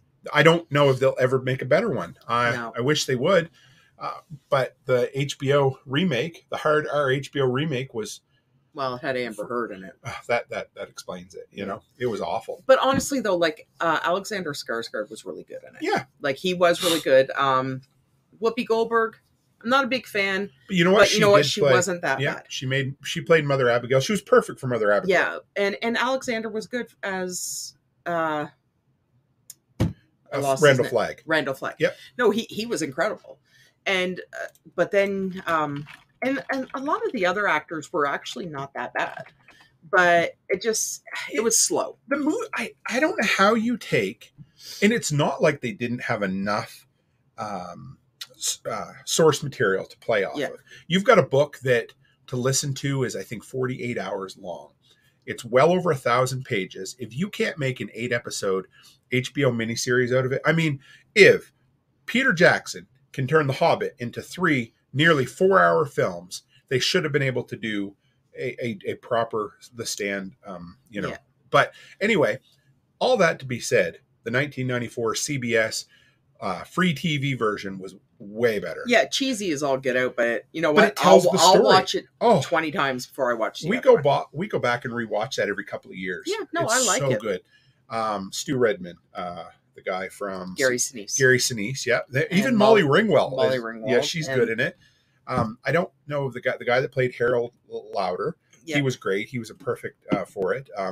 Nick, the deaf guy, is played by the guy who doesn't age. I know who. His name's right there. I can't think of it. But every single actor in that film, Rob Lowe. Rob Lowe. Rob Lowe. You know, but it's a great. I love. Yeah, there, Amy Bishop. Thank you. Yeah, I love The Stand. It is. If you watch it through cable TV, or I guess you call it free to air TV lens from 1994. It's an excellent film. No, it is good. You know, it has a killer soundtrack. You know, it has Don't Fear the Reaper, which is awesome. And even the effects actually weren't that bad in it. No, they weren't. And what they did was they leaned into what they could do, and they didn't try to do things they couldn't. You know, like the scene, like the up close filming of the scientists that are dead in the in the enclosed, like they're locked into the laboratory. That's awesome. And the person that falls face down in the soup and is still sitting there. So what do they call that disease again? Captain Trips. Captain Trips. Yeah. No, but like even with and there's something about the 90s when they made somebody who was like quote unquote crazy, like that one where Nadine or Nadine, the other one that wore the tutu. Oh my God, I don't know where her name. Like she's shooting at Tom she comes Nick. on to Tom and Nick, and they brush her off, and then all of a sudden she disappears and shows up and starts shooting at him with a shotgun, right? Like, but even that's creepier than what they can do now. Why though? It's so weird. I know. But you're right. It's just the way it's filmed, because like they don't hold anything back. No, right? but they couldn't show much. There's no cursing in it. No. There's no. I mean, they show as much violence as they can. They show some skeletons. They show bodies dead in the street. But I think it's It's creepier though because we were younger. Yeah. So it's kind of, and then it affects you more, right? I can see that. Sure. You know, I was trying to see if I could find the girl who played. I think it was she had curly hair. Oh no, that was that's Nadine. Nadine Cross, Molly Ringwald, Gary Sinise, Jamie Sheridan. Yeah, he was a perfect Randall Flagg, wearing them acid wash tight old blue jeans. Oh my God, and the cowboy and boots, the mullet was I great. I guess technically he was wearing a Canadian tuxedo, right? Because it was a jean jacket too. And, the mullet was great. Oh yeah, and even Ruby Dee as Mother Abigail was perfect. Miguel Fier, he was Lloyd. He was perfect. And that guy Matt Fuhrer. Trash Can Man. Is that the guy that played? Let's take a look here. Just hang on. I think he's the Canadian guy that plays. Max Headroom. Yeah. He plays Max. He was the original Max Headroom. I'm sure he is. I don't know how I pulled that out. That's a great post-apocalyptic film. Or a collapse film. If you've ever seen the made-for-TV BBC movie. Somebody, I got to apologize. About 3 years ago, somebody sent me a link to that from our community. And it's like, Tim, you need to watch the Max Headroom film. And I did, and I loved it. I wouldn't make you watch it, but so I'm sure that's the guy that, because he did the voice for Max Headroom in Pixel, so it must be. I'm surprised they don't have him known as, he has such a very distinct face. Canadian. He actually looks like... Is it Canadian? Oh, the guy from the lead singer Headstone? No, he looks like the father from Dawn of the Dead. That when they come in, he's the one that's bit on the hand. Oh, yeah. He looks like him. Yeah, there it is. So, he played that. That's him. He played for anybody under the age of 40 that's like, what the fuck are you talking about, Max Headroom? Well, there he is. He also sold the new Coke for a while. It's okay. I don't know who he is either. You don't remember Max Headroom? Not at all. See, my favorite thing, for those of you who haven't, it's a pet. I guess you wouldn't call it conspiracy, but last year when we were gone, I did some pre-recorded episodes, and one of them was famous network intrusions. Look up the Max Headroom incident. It's pretty cool. For about 3 minutes, somebody interfered with the WGN signal during an episode of Doctor Who, and he was dressed up, well, basically right here like this, dressed up as Max Headroom, and they had a piece of corrugated steel behind him. Really creepy. It's really cool. So anyway, and that's a scene from the movie. But he, for those of you who don't know, I guess I'm just old and strange, but I don't remember him at all. But he was around. He had an MTV show where he introduced music videos. He did a new Coke commercial, and he would like hesitate, be like, "Taste the Coke," and he was done up, made it look like a computer generated. No? Oh, you're missing out, darling. Well, what year was that? The 80s. Oh, well, see, I was in this thing called Outside. Oh, right. Well, guys, it was nice having Becky on the show tonight. She has to leave now. So I didn't watch TV in the 80s. I actually played outside. Fair enough. So, fresh air, sunshine, I never made friends till later on, so I just stayed inside and played Nintendo and watched reruns of Columbo and Macmillan and Wife and McCloud. And I don't know what any of those are. Sure, you don't even. Your dad used to watch those. Columbo, I do, but the Macmillan and Wife, I don't really. Know oh my God! So in the 80s, A&E had all the old reruns of all those 70s and 60s cop shows. Oh my God, they were, Team Becky. Listen here, guys. I used to go outside from sun up to sunset. We would take a baseball bat and a baseball glove. That's my story, hun. Yes, I know. So yes, we would. But I also used to watch a lot of TV and play a lot of video games. So yeah, I didn't. I understand. It's okay. Wick is mainly just boom action stuff. I love John Wick though. I am so excited about the new movie coming out. It's just beautiful choreography. That's what I love about that film. It's so good. Keanu Reeves is badass in it, right? Like, I love John Wick movies. It was like his comeback. Yep. And I've watched them all and they have not disappointed. All of the YouTubers that I watch that I respect their opinions on films have all said that the latest one is the best one since the first one. Oh, nice. And it's like fucking 3.5 hours long or something. It's insane. So I don't know. They said it's like, I don't know, like a modern symphony of action and violence. Well, I like them all, but the first one was my favorite. Oh yeah, because it's the one that started it, right? Yeah. That's what makes it good. Well, it has a really good cast in it, like and a good John story. Leguizamo and Theon from Game of Thrones. And the main bad guy that he actually passed away after the first movie, but he was really good. The main Russian mafia guy. Theon's father. Yeah, exactly. Yeah. And cool. And and I think the black guy died too. Yes, the one that works at the hotel. He's a good actor. I like him. He passed away too. Young. It's like 59 or something. He wasn't very old at all. Can you imagine? Anyway, so my final film was Cabin Fever. I love that film. So, like the original. Oh yes. Yeah, okay. So for some reason they decided that after 15 years it needed to be rebooted, and they remade the movie 15 years later. Did we watch the remake? Oh, we did. We did. But you don't remember because it was so horrible. And Chris Dixon says Keanu Reeves is a new age David Carradine, calm, slow, and methodical. Yeah. And anyway, I was going to make a really inappropriate joke there that I won't. So no, I won't. I know. I caught myself. Okay. Mm-hmm. So anyway, moving right along. Directed by Eli Roth, who made the Hostel films. He made Green Inferno, and also played a character in Inglourious Bastards, I'm pretty sure, which is funny that he also acts. Oh, I fucking love that film. If you haven't seen that movie is so Nothing will ever take the place of Pulp Fiction on my favorite Quentin Tarantino but that's film. Pretty close. But it is like, I mean, I'll admit it.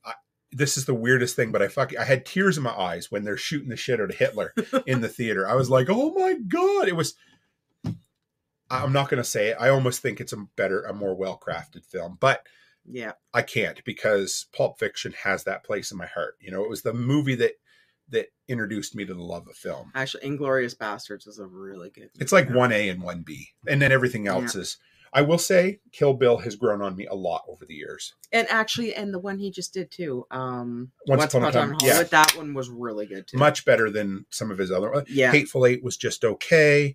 The slave one, what was that one? Django. That was just okay also. But Once Upon a Time in Hollywood, if you haven't seen that one is really good. And it's got, of course, it's got Brad Pitt and Leonardo DiCaprio. Yes. But they, but it's a good movie. I actually watched it on the plane. Did you? Okay. Yeah, I was like, going to. I'm like, I haven't seen that in a while. I'm going to watch that. I got to think, Brad Pitt plays a character in a lot of ways that's very similar to his Ocean's 11 character. Well, in Once Upon, he's a dirtbag. Yeah. He's kind of slimy and dirty, but slick. And I think he's like that in real life, though. Oh, I think so. I'd love to have a bourbon with him. He would be an interesting. He'd have some stories if But anyway. Yeah, Stephen. Tori said first time she gets to see you. You'll get to see her in person at in Washington. So at the Thrivalist Fair. So I used to have a soft spot for Steven Seagal, and I think I think that had a lot to do with my dad. Yeah, it's okay. My dad, I could not tell you how many times my dad watched Under Siege. Right. He loved that. Yeah. He loved Under Siege. And but then you hear more and more stories about Steven Seagal, and he's such a piece of trash, right? Like he's like, I don't know, and he like that one fight where he got in, who did he fight? Some Taekwondo guy. Oh yeah, and pissed his pants or shit his pants. No, the guy put him in a chokehold or something, knocked him out, and then Steven Seagal shit his pants. It was so funny when you read it because he thinks he's some all high and mighty and everything. But so if you want to know more, not really about what he's doing, but in case you're interested, this is one of my new favorite YouTube channels. It's technically called So Bad It's Good, but Jason Brandt is the one who does it. Him and his wife and a friend watch old action films. Their best ones are Steven Seagal, and not the old classics. Steven Seagal is still making films. He's old, he's fat, he waddles. I mean, I can't say much. I'm old and fat too. But he's got he's like friends with Putin. Yeah, like, and he's insane. All his stuff. Yeah. So this is how bad his stuff has got. He basically shows up for a few days on set. He will film. He won't even do his ADR. So that's after something recording. So basically what happens is a lot of times guys will go in, and if their mouth doesn't line up or if they're not showing, they'll reread their lines to record them better. He has a stand-in who does his ADR for him. He's that lazy. There's some of these movies they show, he won't even stand up anymore. Well, I don't want to say too like with him, but you see this picture right here? Yeah. Oh, in the corner with the mustard right there. That right one? There. Yeah. He looks like my dad. Yeah, he does, my dad looked exactly like that. It's just funny.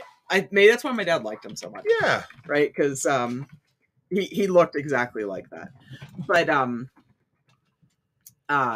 no, Steven Seagal, like the one that always stuck in my head was no, go down. Okay. Wasn't Above the Law. It was the other one. All right, so I'll show you this. So, okay, his last film was 2019, so I guess he has finally stopped. But until then, he was making a film or two a year for like $1 million in, I want to say it's like one of the foreign Russian republics or something. I can't remember what it's called, but yeah, you'll have to go down a ways. Like, look, that's only 2013, and okay, you haven't go hit down. Yeah, no, the one that that's what I'm thinking of. Oh, I'll take you to the bank. The blood bank. Yes. Oh my God. Look, that was my dad's favorite movie besides Under I Siege. remember the first time I ever heard that. Casey Ryback. Yeah. And then Hard to Kill. Mason Storm. Yes. So the best Steven Seagal line. Like, what the fuck does that even mean? I'll take you to the bank. The blood bank. And you're like, what, like, really? I mean, okay, are you a fucking vampire? Or because are you the politician would be like, and you could take that to the bank. And then he goes, no, I'm going to take you to the blood bank. Reminds me of... I couldn't tell you how many times I watched Hard to Kill with my dad. Oh, he was... Oh, and... But you know what, though? In those movies, he was actually a pretty good-looking guy. Sure he was. Like, in those ones, like, he was tall and ripped and everything, but...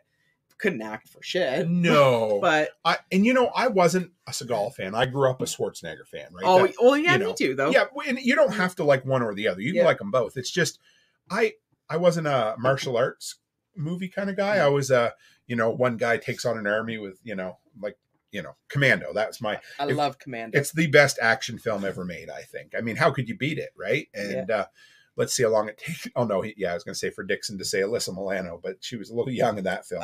Yeah, that would be a little weird because I think she was like 12. Yeah. So, but anyway, Commando is the best action film, I think, or at least the best 80s action film for sure. And, but Godzilla was once a little bitty lizard. Yeah. I suppose. Oh my. Yeah. Poor Godzilla. But yeah, so I remember way back in the day, Under Siege 2, if you guys remember that, everybody made a big deal out of it. You're like, oh yeah, Steven Seagal is going to be in it. And like 10 minutes in, or no, Executive Decision. That's the one I'm thinking and of. He dies on the airplane. Yeah. He's like, what's he do? He does like a stupid salute or something, doesn't he? And they shut the hatch and he blows off. And it's like, are you serious? Like, who's the boss? Yes, who's the boss? Yeah. Oh dear. Renegade Butcher said replace blood with sperm and you would have a very unsettling that's actually really fucking funny though. Yeah, now, but that picture there, he's a nice looking guy. Oh yeah, like looks like he's airbrushed there. But he was he just like from what I heard, even back then he was a dick. Yeah. Ask John Leguizamo. So they were on a film together. I think it might have been Exit Wounds, the kind of his last big film that he did. And he shows up. No, maybe. Nope, sorry. Let me back up. Saturday Night Live. When he hosted Saturday Night Live, he's banned from SNL. He can never host SNL again. When he showed up, they were trying to be like, okay, you need to make fun of yourself. It's part of the joke. Everybody loves it. He's like, I can't do that.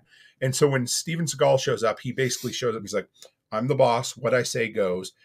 So John Leguizamo thought that he was being funny. He thought it was a joke. So he starts laughing.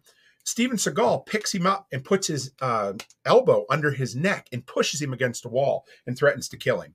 That's the type of dude Steven Seagal is. And he's also the type of guy that when he films movies the last few years, they would squish the picture. So if you watch it, whenever he's on screen by himself, they change the aspect ratio so it makes him look taller and skinnier. It is, yeah, he's just. But he is awful. a big dude, though, right? He is, yeah. He really is. Well, no, same with Van Damme. I grew up on Van Damme movies too. I loved Van Damme. I did, yeah. I think Van Damme. Universal Soldier and Bloodsport. Were my two favorite.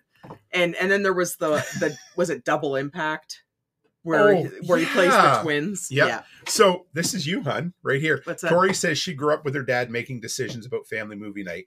It was Arnie, Stallone, Seagal, and Norris. Just replaced Norris with Van Damme. Van Damme, yeah. Yeah. This is exactly because there was a lot of 80s action films I'd never seen. And you're like, oh, I've watched that. Let's watch it. I'm like, I love you. That's all my dad ever made. That's all we ever watched. And Amy can vouch for it too, because it was always Arnie, Van Damme, Seagal. And they have a channel. I don't know if they have it in the States. What's that channel that my dad used to watch all the time? Oh man. The Action? The Action. It was just channel. called Action. Yeah. Okay, Action, yeah. So it was Action Channel on cable, and every time we'd go in there, and on the weekends they would replay the same movie. And it would be Saturday and Sunday, and it would just loop the same movie. He sat there from Friday night till Sunday night, and he looped Under Siege. I think he watched it like 40 times. Can you imagine? And it's just like, but it's just, he just loved his Steven Seagal movies and his Van Damme movies. Like Universal Soldier was my favorite. I loved Universal Soldier. And I don't know if I've ever, we finally watched it a few years ago. But you know why? It's because when it came out, you got to see Van Damme's butt. Oh, true. And I don't know, I can't remember how old I was. I was like, oh, that's his butt. Yeah, I get it. But he was never really a good looking guy, but you got to see a naked butt. And they say that Van Damme was a much nicer guy than Seagal. No, and I heard he's actually still. Because he never really he never claimed to be anything he wasn't. Like both him and Seagal were absolutely, they were legit martial artists. Is it Krav Maga or whatever that he does that Steven Seagal, sure. Nobody had ever done that before. So he was good at it. The problem is that he was a dick and he lied about everything, absolutely everything. And so eventually when it caught up with him, people are like, well, we don't respect you. You might be a martial artist, but yeah, you're not going to. Well, and Van Damme, what is he French? Where's he from? I think so. We can look. Because like he was out of the limelight for a long time, but then he started coming back and he was doing those commercials with the splits. Yeah. It almost happens with a lot of these action. They become big, then they get washed up, and then eventually they become retro. And when they become retro, they're allowed to be a bit cool again. Yeah. People are like, "Oh yeah, okay." But did he? That's it. Aikido. Thank you. Did he make any more movies though? I don't think he has. He was making some more too. They both did. Let's see. He made, but I don't know if his was any better. Oh, and Sylvester Stallone. Yeah. Rambo. Can't tell you how many times I've watched Rambo. So he did We Die Young in 2019, The Bouncer 2018, a lot of junk films that quite often included like George St. Pierre or some UFC guy, right? Oh, whatever pays the bills. Right? Yeah. Well, you have to, right? If you can show up. I mean, look at poor Bruce Willis. For the last 10 years of his career, he would show up for 3 days on set, make $500,000 to $1 million. Belgium. That's it. Yeah. I love his accent. Yeah. Yeah. Like. And he had, so in the early 2000s. Oh, yeah, he was in The Expendables. Yes. He was in those. So this is what started it right here, this JCVD. It was a kind of pseudo documentary, but it wasn't real. It was, it was like a hyper realized version of his life. And this is what, it was kind of like, do you remember Pauly Shore is Dead? Yeah. Anyway, so that was kind of what they were trying to do with Pauly Shore was let's make a more serious but stupid kind of fake documentary to bring him back to the limelight. Didn't work for Pauly Shore, but it did work for Jean-Claude Van Damme. And so, yeah. Big try. Yeah. You know what? I like Kurt Russell. Yeah. Oh, I do too. Absolutely. Yeah. I've always loved Kurt Russell. Snake Plissken. Oh my God. God. I wasn't big, believe it or not, Big Trouble in Little China. My grandmother had that on VHS because Really? I think she had a crush on Kurt Russell. She had a crush on a lot of guys. No, it was Kelly Gruber from the Blue Jays, and it was Kurt Russell and Kevin Costner. And I know if she was still around and she's seen Kevin Costner in Yellowstone, she would be swooning. Oh yeah. She just absolutely loved him. There is Kelly Gruber. He is a knockoff for Dave Coulier off of Full House right here. Check him out. He was, let's see if we can find him here. There he is. Yeah, but there's a better picture. The 90s, look at that. Look at that glorious mullet. That was, yeah, he is, yeah. Really, you could put him next to Uncle Joey and they were identical. So we went down to Dunedin, yes, Florida, and my grandmother got Kelly Gruber's autograph. And it was Roberto Alomar and Kelly Gruber. And I think it was Roberto Alomar handed the baseball back to her and she rubbed his hand. And the whole day she was like, his hand was so soft. Isn't that sweet? now he's kind of a bit of a, I don't know, womanizer or something, right? But yeah. Yeah, but it was, but those were her men. And I know she'd be swooning over Kevin Costner in Yellowstone right now. Oh, yeah. If he comes back to it. That man has aged very well. Oh, I guess he has. Like a fine wine, for sure. Yeah, like he's aged very well. And I think Yellowstone was made for him. Oh, yeah. Yeah, like he's... What about Jackie Chan, RPA? He was... I don't like Jackie Chan. Oh, but man... No, he's a real martial artist, but it's his movies. Yeah. But when he was... So in, 95 or 96, when... what was the Brooklyn film that he put out? His big film that brought him to North America. Yeah. A Rumble in the Bronx. Yeah. And when that came out, we watched that 2 or 3 times down at Lynn Bursey's house that's where we watched our movies. Remember I told you we'd go down to the convenience store, we'd pick out a VHS, we'd bring it back, sit on the couch and watch it on the old floor model color TV. And I'd never seen anything like it. It blew my mind because it's not like we had the internet and we could look up like Drunken Master, which was his stuff from the 80s, right? So you didn't know who he was. And then he shows up and he does all his own stunts. You're like, and it was the first movie that had, maybe not the first, but at the end it had scenes like cutouts and things. So it showed where he broke his foot and he had to finish the movie with a broken foot. And I was like, oh man. No, he's incredible at doing his own stunts and everything. But I find what happened was he did these movies, but then they started doing those like Disney version movies. Yeah, I know. Like where they just got ridiculous and you're just like, oh, these suck so bad. And it's a shame, but again, that's what kind of happens, right? And yeah. Renegade Butcher says, I like how in Expendables they just read his resume. He plays a big dumb idiot, but he's like a physicist or some shit. Are you talking about, I think they're still talking about, where was it? Dolph Lundgren, I think. I'm not sure, but and great doing his own stunts. I used to go to Chinatown and watch Chinese Kung Fu. Oh, that would have been cool. Wow. Stuff we would never get to see. That's really neat, Yozik. I love stories like that. That's neat. But I don't know. And Sylvester Stallone was another one. Yeah. And you know what? I like Sylvester. I liked him. The problem was for me, the sun set and rose on Arnold Schwarzenegger as a kid. Yeah. He was the Terminator, and somehow I got to see, I don't know how I got to see Commando so young, because mom and dad wouldn't let me watch. They rented Die Hard, and I had to sit out in the living room. I love Die Hard. And kind of peek my head around the corner to watch it for ages, because they wouldn't let me watch it. But somehow I was allowed to watch Commando. Well, when did Die Hard come out? 89? Yeah, because I remember watching it when it came out, so I would have only been 10. Right. Yeah. So I would have only been 8. Yeah, my dad let me watch it. Yeah, I'm sure it was 89. He didn't care. Like, he used to put these movies on, and he'd be like, most of the time, like, if they were really bad, it was the famous "Don't Tell Your Mother." Yeah. But usually, and then it was like, just don't repeat anything. It was actually 88, babe. So I was 7, you were 9. Yeah. I remember watching. I love Die Hard, and I still love Die Hard. It is like the #1 Christmas movie. Here we go. Yeah, you guys are all assholes. Everybody has to bring. It's not a fucking Christmas movie. It is a Christmas. It's a movie that happens at goddamn Christmas time. There's a difference. It's a Christmas. Simple movie. as that. I don't know why.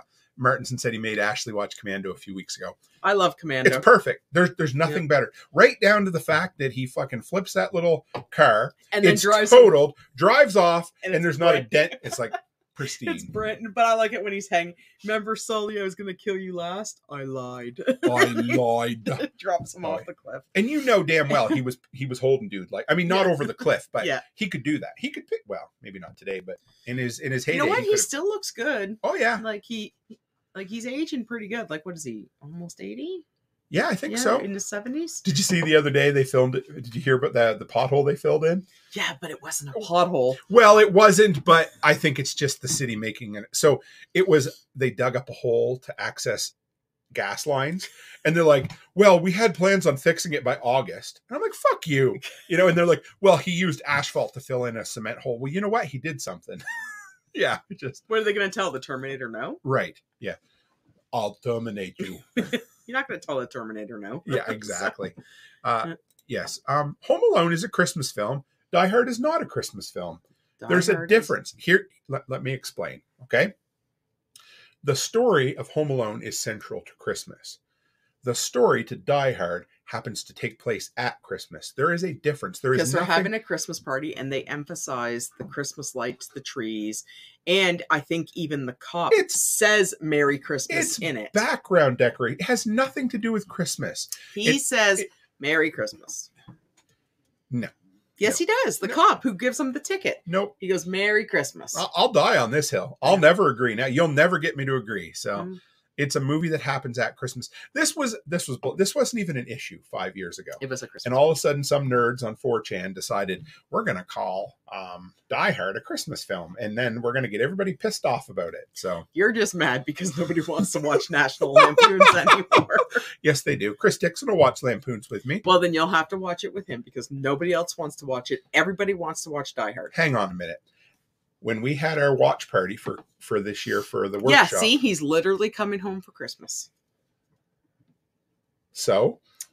Well, he's coming home for and the police officer rips up the ticket and says, Merry Christmas. He's not coming home for Christmas. It has nothing to it. Yes, it does. Christmas just happens in the background. No. So no, anyway. It is 100% a Christmas movie.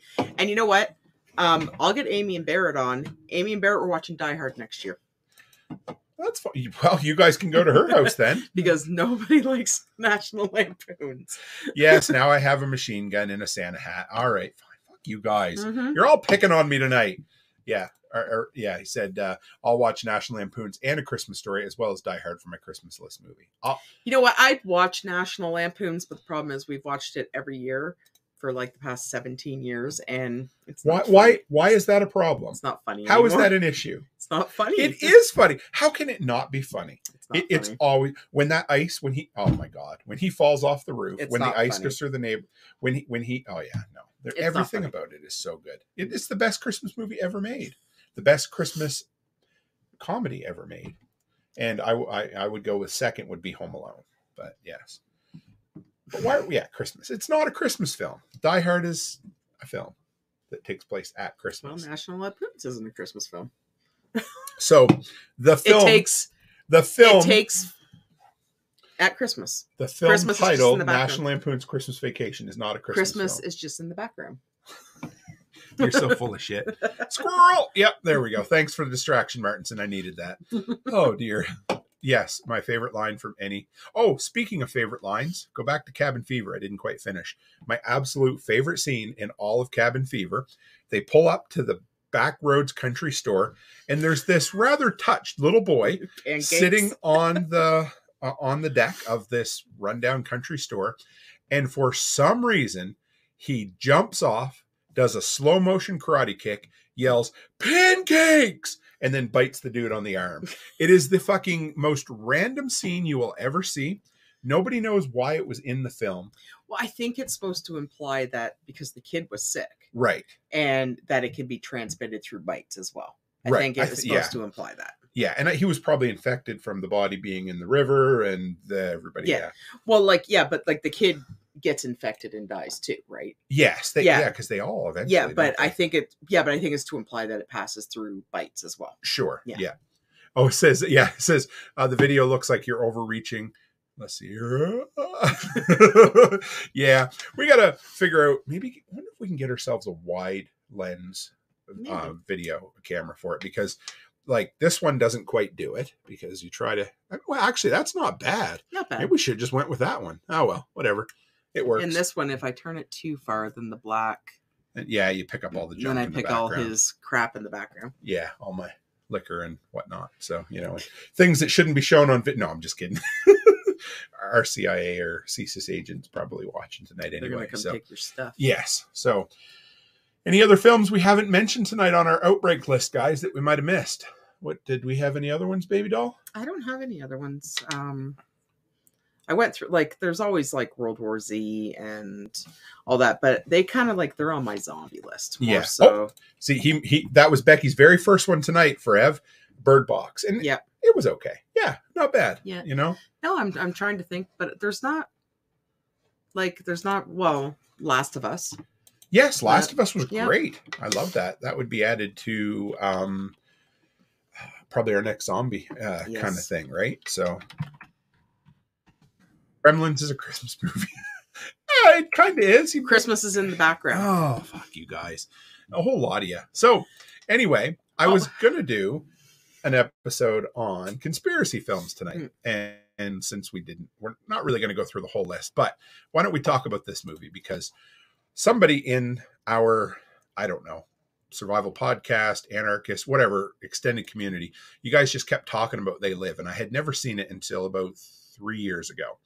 And I ended up laying down one night and watching it in bed while you were sleeping. And it's a great film. It's a John Carpenter film. Have you seen it? I think I have. If I haven't seen the full movie, I think I've seen bits and pieces, right? Okay. Yeah, I'm not sure if I've seen the whole thing. It is, it was Roddy Piper was on. These two guys, they have the greatest fight ever, the greatest bro fight you'll ever see. They kick the shit out of each other in a back alley, and then they're like best friends when they're done, But it's actually a really it is a black and white, right? Is it black and white? No, it's not. It's color. So let's see. I don't know if I can show you how. But like he can see that they're like so they're aliens who are inhabiting people's bodies, makes them act weird. Of course, it's an allegory for consumerism, right? So basically, be a slave, do what they tell you, buy the things you need to buy, all of that, right? And so he can see when he finds these magical sunglasses from somewhere. I can't remember how he gets them, and he just sees them, and it's cool. Like I love John Carpenter. He does his own score, like his own music for all his own. I'm pretty sure I have seen it. It's worth. Oh, The Faculty's good too. Yeah, that's a good one. I like that. No, I do like The Faculty. Let's bring it up here. See if we can. I'm not a huge fan of Katie Holmes. Yeah, I know. I understand. And her constant that shaking she does. But no, The Faculty was good. So let's see what he wrote, his directing. And it's pretty cool that his music's pretty cool because he does all. I say a lot of his is Halloween. Yeah, Halloween, the Kurt Russell movie there, I want to call it. That was a remake itself. The one that takes place in like the Antarctica base or whatever. The Thing. Yeah. Now let's go back here further. So was his first movie? We'll go back a little bit further yet. Back. There we go. So his first big film was Halloween, which was great. Then he did The Fog, which was remade later, but people like that one. Escape from New York. Oh yeah, like I said, Snake Plissken, right? Yep. Then he wrote Halloween 2, and I knew he'd say Dawson's Creek. Actually, you know what? Amy and I were just talking about Dawson's Creek earlier, and because I grew up through the hype with Dawson's Creek, and we literally were talking about that earlier. And I told her, I said, like, I used to watch it, but I think I only watched it because other people were watching it. Yeah, I could never understand why people liked it. And I had a huge crush on Joshua Jackson. Sure, I get it. Yeah, but I did. I liked what's her face. But I think I only watched it because everyone else was. Yeah, I think that's what a lot of people. But Joey was dreamy. But I couldn't tell you about one episode. I know. I get you. Because there was no episodes that stuck. Same with Melrose Place. Yeah, I remember only that, yeah. watched it because other people were watching it. And I was like, oh, yeah, did you see the episode? Meanwhile, I didn't really give a shit about any of it. I know. Like, you know, like Joshua Jackson, yeah, I could watch him all day. But, like, I don't know. I don't remember any of the episodes. I remember Joey being really annoying. And I remember Dawson being a whiny little bitch. But I just... The memes. Remember the memes of Dawson with his cry face? Because that's all he did. Yeah. Right? And, but yeah, he was just a whiny little girl. And somehow. Let's bring it back up there. Yeah, there we go. Just bring that one. Yeah. There we go. Yeah, but I couldn't tell you about any of the episodes. No, it was what it was. Yeah. I don't. Yeah. Heather Locklear. Poor Chris Dixon. Heather Locklear? Yeah. Yeah, she was on, what was that? She was on Melrose Place, right? She was, yeah. Yeah. Of course, I watched the other one, the one that came before that, Beverly Hills 90210. Oh, I watched 90210. You know, the guys, they were like 40 or whatever, you know, and playing 18-year-olds. Now, I did watch 90210, and I did like that. Yeah, I did too. But I think that's why I watched Melrose Place. Because what about Saved by the Bell? Did you watch it? I fucking love Saved by the Bell. Oh, it's blurry. Oh, why is it doing that? There we go. Bring that. There we go. No, I did watch Saved by the Bell. Oh, boy. There we go. Sorry, guys. But they were only half-hour episodes, right? Yeah, and they always played in the morning too, right? Remember? Yeah, but Melrose Place and 90210 and all that, they were hour episodes 1 day a week. Yeah, yeah.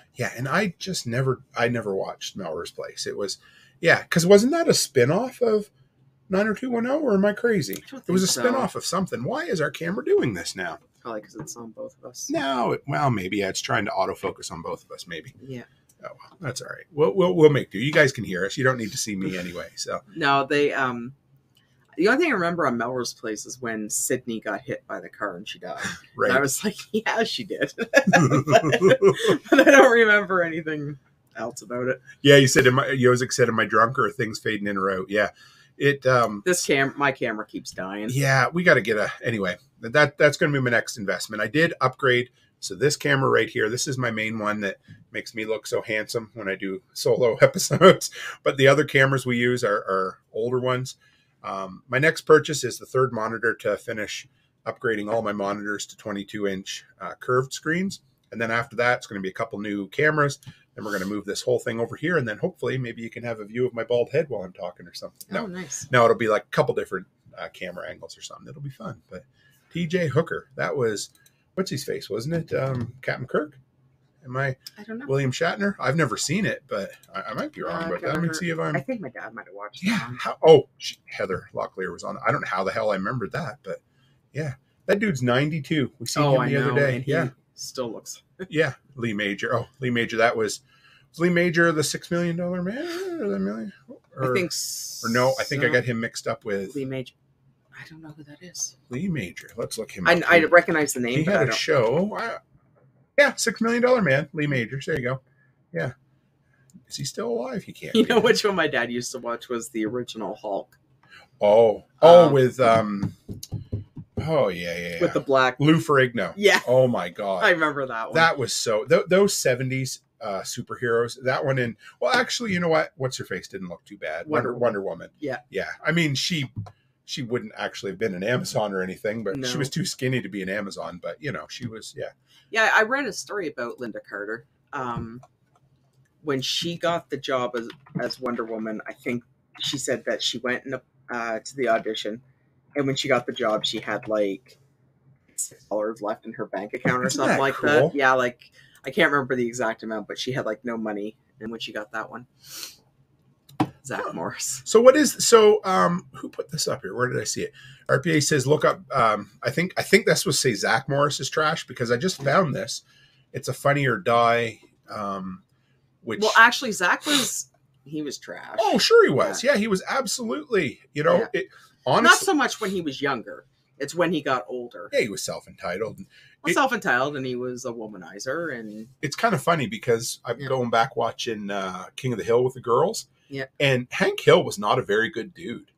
But none of those 90s sitcoms were. But look at Homer. But the problem was Homer wasn't good. I think that when it comes down to it, Hank, it's because of his dad. I mean, his dad was abusive. And I know we're fucking talking about a cartoon character like he's real, but that's he's messed up because of his dad. So there is what that is. And Amazon's they did only have one boob, didn't they? Amazonians, because they cut off they cut off one. Was that so that their weapon strap would hold better, or was that just sure. Yeah. But I don't know. What do you think, Mrs. Cook? We've been 2 hours. Yeah. Been a good night. Yeah, it was fun. I messaged you earlier and asked you, I'm like, you sure you're feeling up for it? She's like, I love our Friday night shows. You can't. Yeah. Yeah. Oh, Chris Dixon and Gail Gadet. So it sounds like she's all done as Wonder Woman. Hey? Yeah, they fired her. Yeah. I don't know. Which really sucks. Like, I'm not a huge fan, but she was Wonder Woman. Sure she was. But I do have faith in James Gunn. Oh, Wonder Woman movie 84 was fucking awful. If that movie had hit it out of the park, she probably would still be Wonder Woman. You know what though? But the thing is though, it would, like we had this discussion a couple weeks ago. It's like the same shit they're doing with Henry Cavill. Henry Cavill is Superman. I don't care what anybody says. Archery. He is Superman. Yep. And Ben Affleck as Batman, you could go back and forth, right? Yep. But I think Christian Bale was a better Batman. Oh yeah. But Ben Affleck, the new Batman, he was incredible. He was Bruce Wayne. He played Bruce Wayne perfect, but he was also a killer Batman. That scene where he jumped through the window, goes into that room, and just decimates all of those like SWAT guys or whatever, like hand-to-hand combat. That was fucking Batman. That was awesome. But you could go through the whole DC universe and and even Henry Cavill is Superman. Yep. But then the one who plays the Flash. Ezra. Yeah. Ezra Miller. Yep. He's got his issues, and everything like that. But I don't care. He's the Flash. I don't care. That is the best Flash I have ever seen. He's perfect. Yeah. But I will say Grant Gustin, who played him on the CW, he's really good too. But he's not the Flash. Like it's like when you see them on screen and you grew up with the comic books, and then when you go to see it on screen and it's like, holy shit, it brings the comic book to life. Yeah, it does. And it did that for me with Henry Cavill and Gal Gadot and Ben Affleck and Ezra Miller. What about the sexy Hawaiian? What's his name? Jason Momoa. Yeah. He is Aquaman. I don't even care. But it seems like they took the comics and put it right on the screen. Yep. And now James Gunn's gonna screw it all. No, he's not gonna. Yes, he is. I have complete faith in James Gunn. I don't have any faith in him. Remember how? Oh, come on! The new Suicide Squad was fucking amazing. You loved that. I didn't like the new one. Yes, you did. We laughed our asses off in the theater. No correction. I was only laughing at the shark. Well, the shark was funny. The movie was and the rat. Yeah, those were the only funny and you parts. fucking loved the Guardians of the Galaxy. Not only the first one. Yeah, well, but the second one was pretty good too. Yeah, no, he is going to destroy. We'll see. Well, I hope not. How can you destroy it? It hasn't been that good to begin with. He's destroyed it because he fired Henry Cavill and Gal Gadot and Ezra Miller and Ben Affleck. Yes, he's destroyed it. So. Well, I don't. Yeah. Well, I love you. We'll agree to disagree. No, come on. Listen, it's okay to be wrong and not agree. Have you seen the new reviews on Gerard Rivera? No, who's that? I don't know. For The Watcher. Oh, Liam. Oh, as bad as it? It's horrible. Well, yeah. Because Henry Cavill takes these parts and he's a method actor. Sure. And he turns these parts into proper him. British dude. And then because he quit The Witcher. Sorry, he quit that because he is. If you read any stories about him, he is like the biggest nerd in the entire world. He plays World of Warcraft. I heard that, right? Yeah. So he knows the whole series of The Witcher, and they were going the wrong way with it. And he said, "I'm not going to be involved with this because it's going to disappoint a lot of fans." I dig that. Somebody who puts his money where his mouth is, right? Yeah, and then he probably lost now a lot of money like for Liam it, right? Neeson, like Liam Hemsworth, like come on. Yeah. Right? So, for Ev says he is Superman until they choose the next dreamy-eyed guy. They said Christopher Reeves couldn't be replaced. Then Peter Welling. Brandon Routh, he was the worst Superman ever. Yeah. Yes. Peter Welling was good in Smallville. If they cast Timothy God. No, I will be so pissed. Hold on a minute, though. No. He would be your prototypical Gen Z fucking Superman. Yeah, and he weighs like 110 pounds, and he's like he'll show up wearing 5'7". He'll be wearing skinny jeans, and he has curly hair. He'll announce his pronouns before he starts, and he'll be like, "I'm Superman, and I like all of you guys." But You're you know all what, good though? people." I love Christopher Reeve. I'll never speak ill of him. Yeah. He was not my Superman. No, Henry Cavill is my Superman. Yeah, because he was a little before our time, right? Yeah, so. but I never thought of him as Superman. And when I read the Superman comics, when I look at Henry Cavill, that's who I envision when I'm reading the comics. Yeah, and reading this, that's who he is. Yep. Yeah. No, he is good. Absolutely. Carrot Top is oh, Jesus. Could you imagine? Best Joker, Heath Ledger.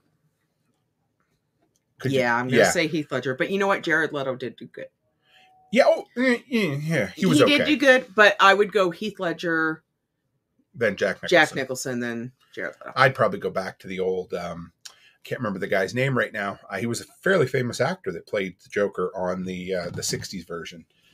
He was a good Joker too. Oh, that Bud Light bullshit. Oh, I don't know. We don't even need to talk about that. No, I don't want to talk about it. Have you read the story about this one? Okay, he's on TikTok, and there is I forgot. There is a lot of crap going around about him where, he is a transgender, but the problem is he puts an emphasis on the fact that he's a transgender that wants to look like a 12-year-old. Oh. And that is the problem with him. He dresses like one, he acts like one, he behaves like one, but he's a 29-year-old man. And there's so much wrong with him. I really don't normally talk about this shit. Who the fuck thought it was a good idea to do this? How? Who thought? I don't know. Anyway. You know who he reminds me of? He reminds me of James Charles. But James Charles, we all know what happened to him. But James Charles at least acted like a 30-year-old man. Right. This one here is a 29-year-old man who is a transgender, which no problem with it. If that's your life, that's your life. But why are you trying to act like a 12-year-old girl? Right. Like that is wrong on so many levels. And he dresses like one. He talks like one. It's ridiculous. Like, and I don't I say she dresses like one. She talks like, it is wrong on so many levels. And for Bud Light to be supporting that and backing that up, that is wrong on a lot of levels too. It's messed up. Yeah, it is. Like it's on that borderline, no. It's crashing and burning for him. So. Yeah, and if you have ever seen him on TikTok, he is or she is an awful human. You're fine. You don't have to. She's an awful human being. If you ever see her on TikTok, she's awful. Chris Dixon said Bud Light did more for stopping drinking in 3 days than AA did in 80 years. Well, because they need to do their research on these people before they start slapping them on their campaigns, right? Disney hasn't researched anything for the last 5 fucking years. No, but it's the same thing, baby. I know, but this person is awful, right? Like on some of her TikToks, she's wearing outfits that would fit a 12-year-old girl, and she looks like it's messed up. It's messed up. Messed up. Right. And it is what I don't whatever. Mm-hmm. It's just fucking messed up. It is, and it's awful. And he needs to be shut down. And they will. It's just funny. It is absolutely. It was the most insane thing I've ever heard of. I don't know. It will. It's gonna crash and burn. It's gonna hurt them. Let's put it that way. Yeah, it is. They need to shut this one. And there was actually a news story I was watching the other day, and it had a transgender man on there who was a woman, and she said that for her to say something along the lines of the terms of they, them, he, or she, she said it was the most ridiculous thing she has ever heard. Mm-hmm. And she said, the thing is, though, you have to get someone like me to say that, as opposed to someone who isn't transgender to say it. Yeah. Right. And she made a perfect point. She said, it's completely ridiculous. She said a whole bunch of people were stuck in their house during COVID, and they just came up with all these terms because they had nothing better to do, and it makes them look bad. So, and it's awful. And that's, when you talk about the free market, and here's the deal, guys, and this is what pisses people off beyond anything. And I didn't think we'd go here, but we did. So we're here. Yeah, no, I know. So that's the beauty of the free market is if people don't like shit, you don't have to buy it. No. The problem is that certain people in our society look at it and say, guess what? I shouldn't have to respect the free market. The problem is you don't get a choice, because the market is the market is the market, and it's going to fucking market. And this is exactly what just happened. And that's it. Simple as that, because people are not going to buy shit they don't agree with. And no matter how much you try to drive it down their throat, if they don't fucking agree with it, this is what happens. Well, and the other thing too that I was reading a story about is the whole how all these major companies are taking this whole rainbow and driving with it. Right. Right. They don't have the right to do that. Like the whole point of like LGBT, the flags and everything is that's their symbolism. Sure. Like these major companies have no right to take this flag and start plastering all over and everything like that. That's theirs. Okay. That is what they want to do. That is something that they have worked for, because like, you know, like, you remember going in the bank. Oh, anyway. Yeah. Like, yeah. Whatever, but what right does CIBC have to take that? I know. And like, they don't need, the LGBT community does not need the assistance of these big corporations. I think it cheapens it, to be honest. honest. Yeah. They do not need the assistance of these corporations to tell people that they have to accept the fact that there's LGBTs in this world. Right. They have fought too hard to be accepted on their own, that these big corporations don't have the right to steal that from them. And there was a big story about it. Oh my, and it just pisses me right off. Tell me how you really feel. No, it's true. Yeah. It's true. Like my best friend, it belongs to the LGBT community, and they have no right. Right? Oh dear. I don't even, that's enough for tonight. That's funny. Oh, well, this was fun, baby. I always enjoy it. Yeah, we had a good time. These Friday nights are becoming like Will Vanny to endorse the NRA? National Riflemen's Association. I don't even know. Yeah. I don't follow anything. That's okay. Anyway, but yeah, this is a lot of fun. This is like Dave and Mary with their Friday night, their late night anarchy or late night liberty or Liberty late night. That's where just fucking rant. But it's fun. No, I like, you know what? I work all week. I can't rant. Yeah, I know. So, yeah, you have to be. I come on here and I rant to people who rant and well, yeah. Oh, geez, you get me started on something, I could be here all night. Imagine if they were drinking. Yeah, I get drinking, I get saucy. Yeah, absolutely. But yeah, absolutely. It is what it is. Well, guys, this was fun. Want to go out and watch a movie, maybe? Are you too tired? I'm tired. I'm tired. Yeah. All right. Well, we'll go to bed then.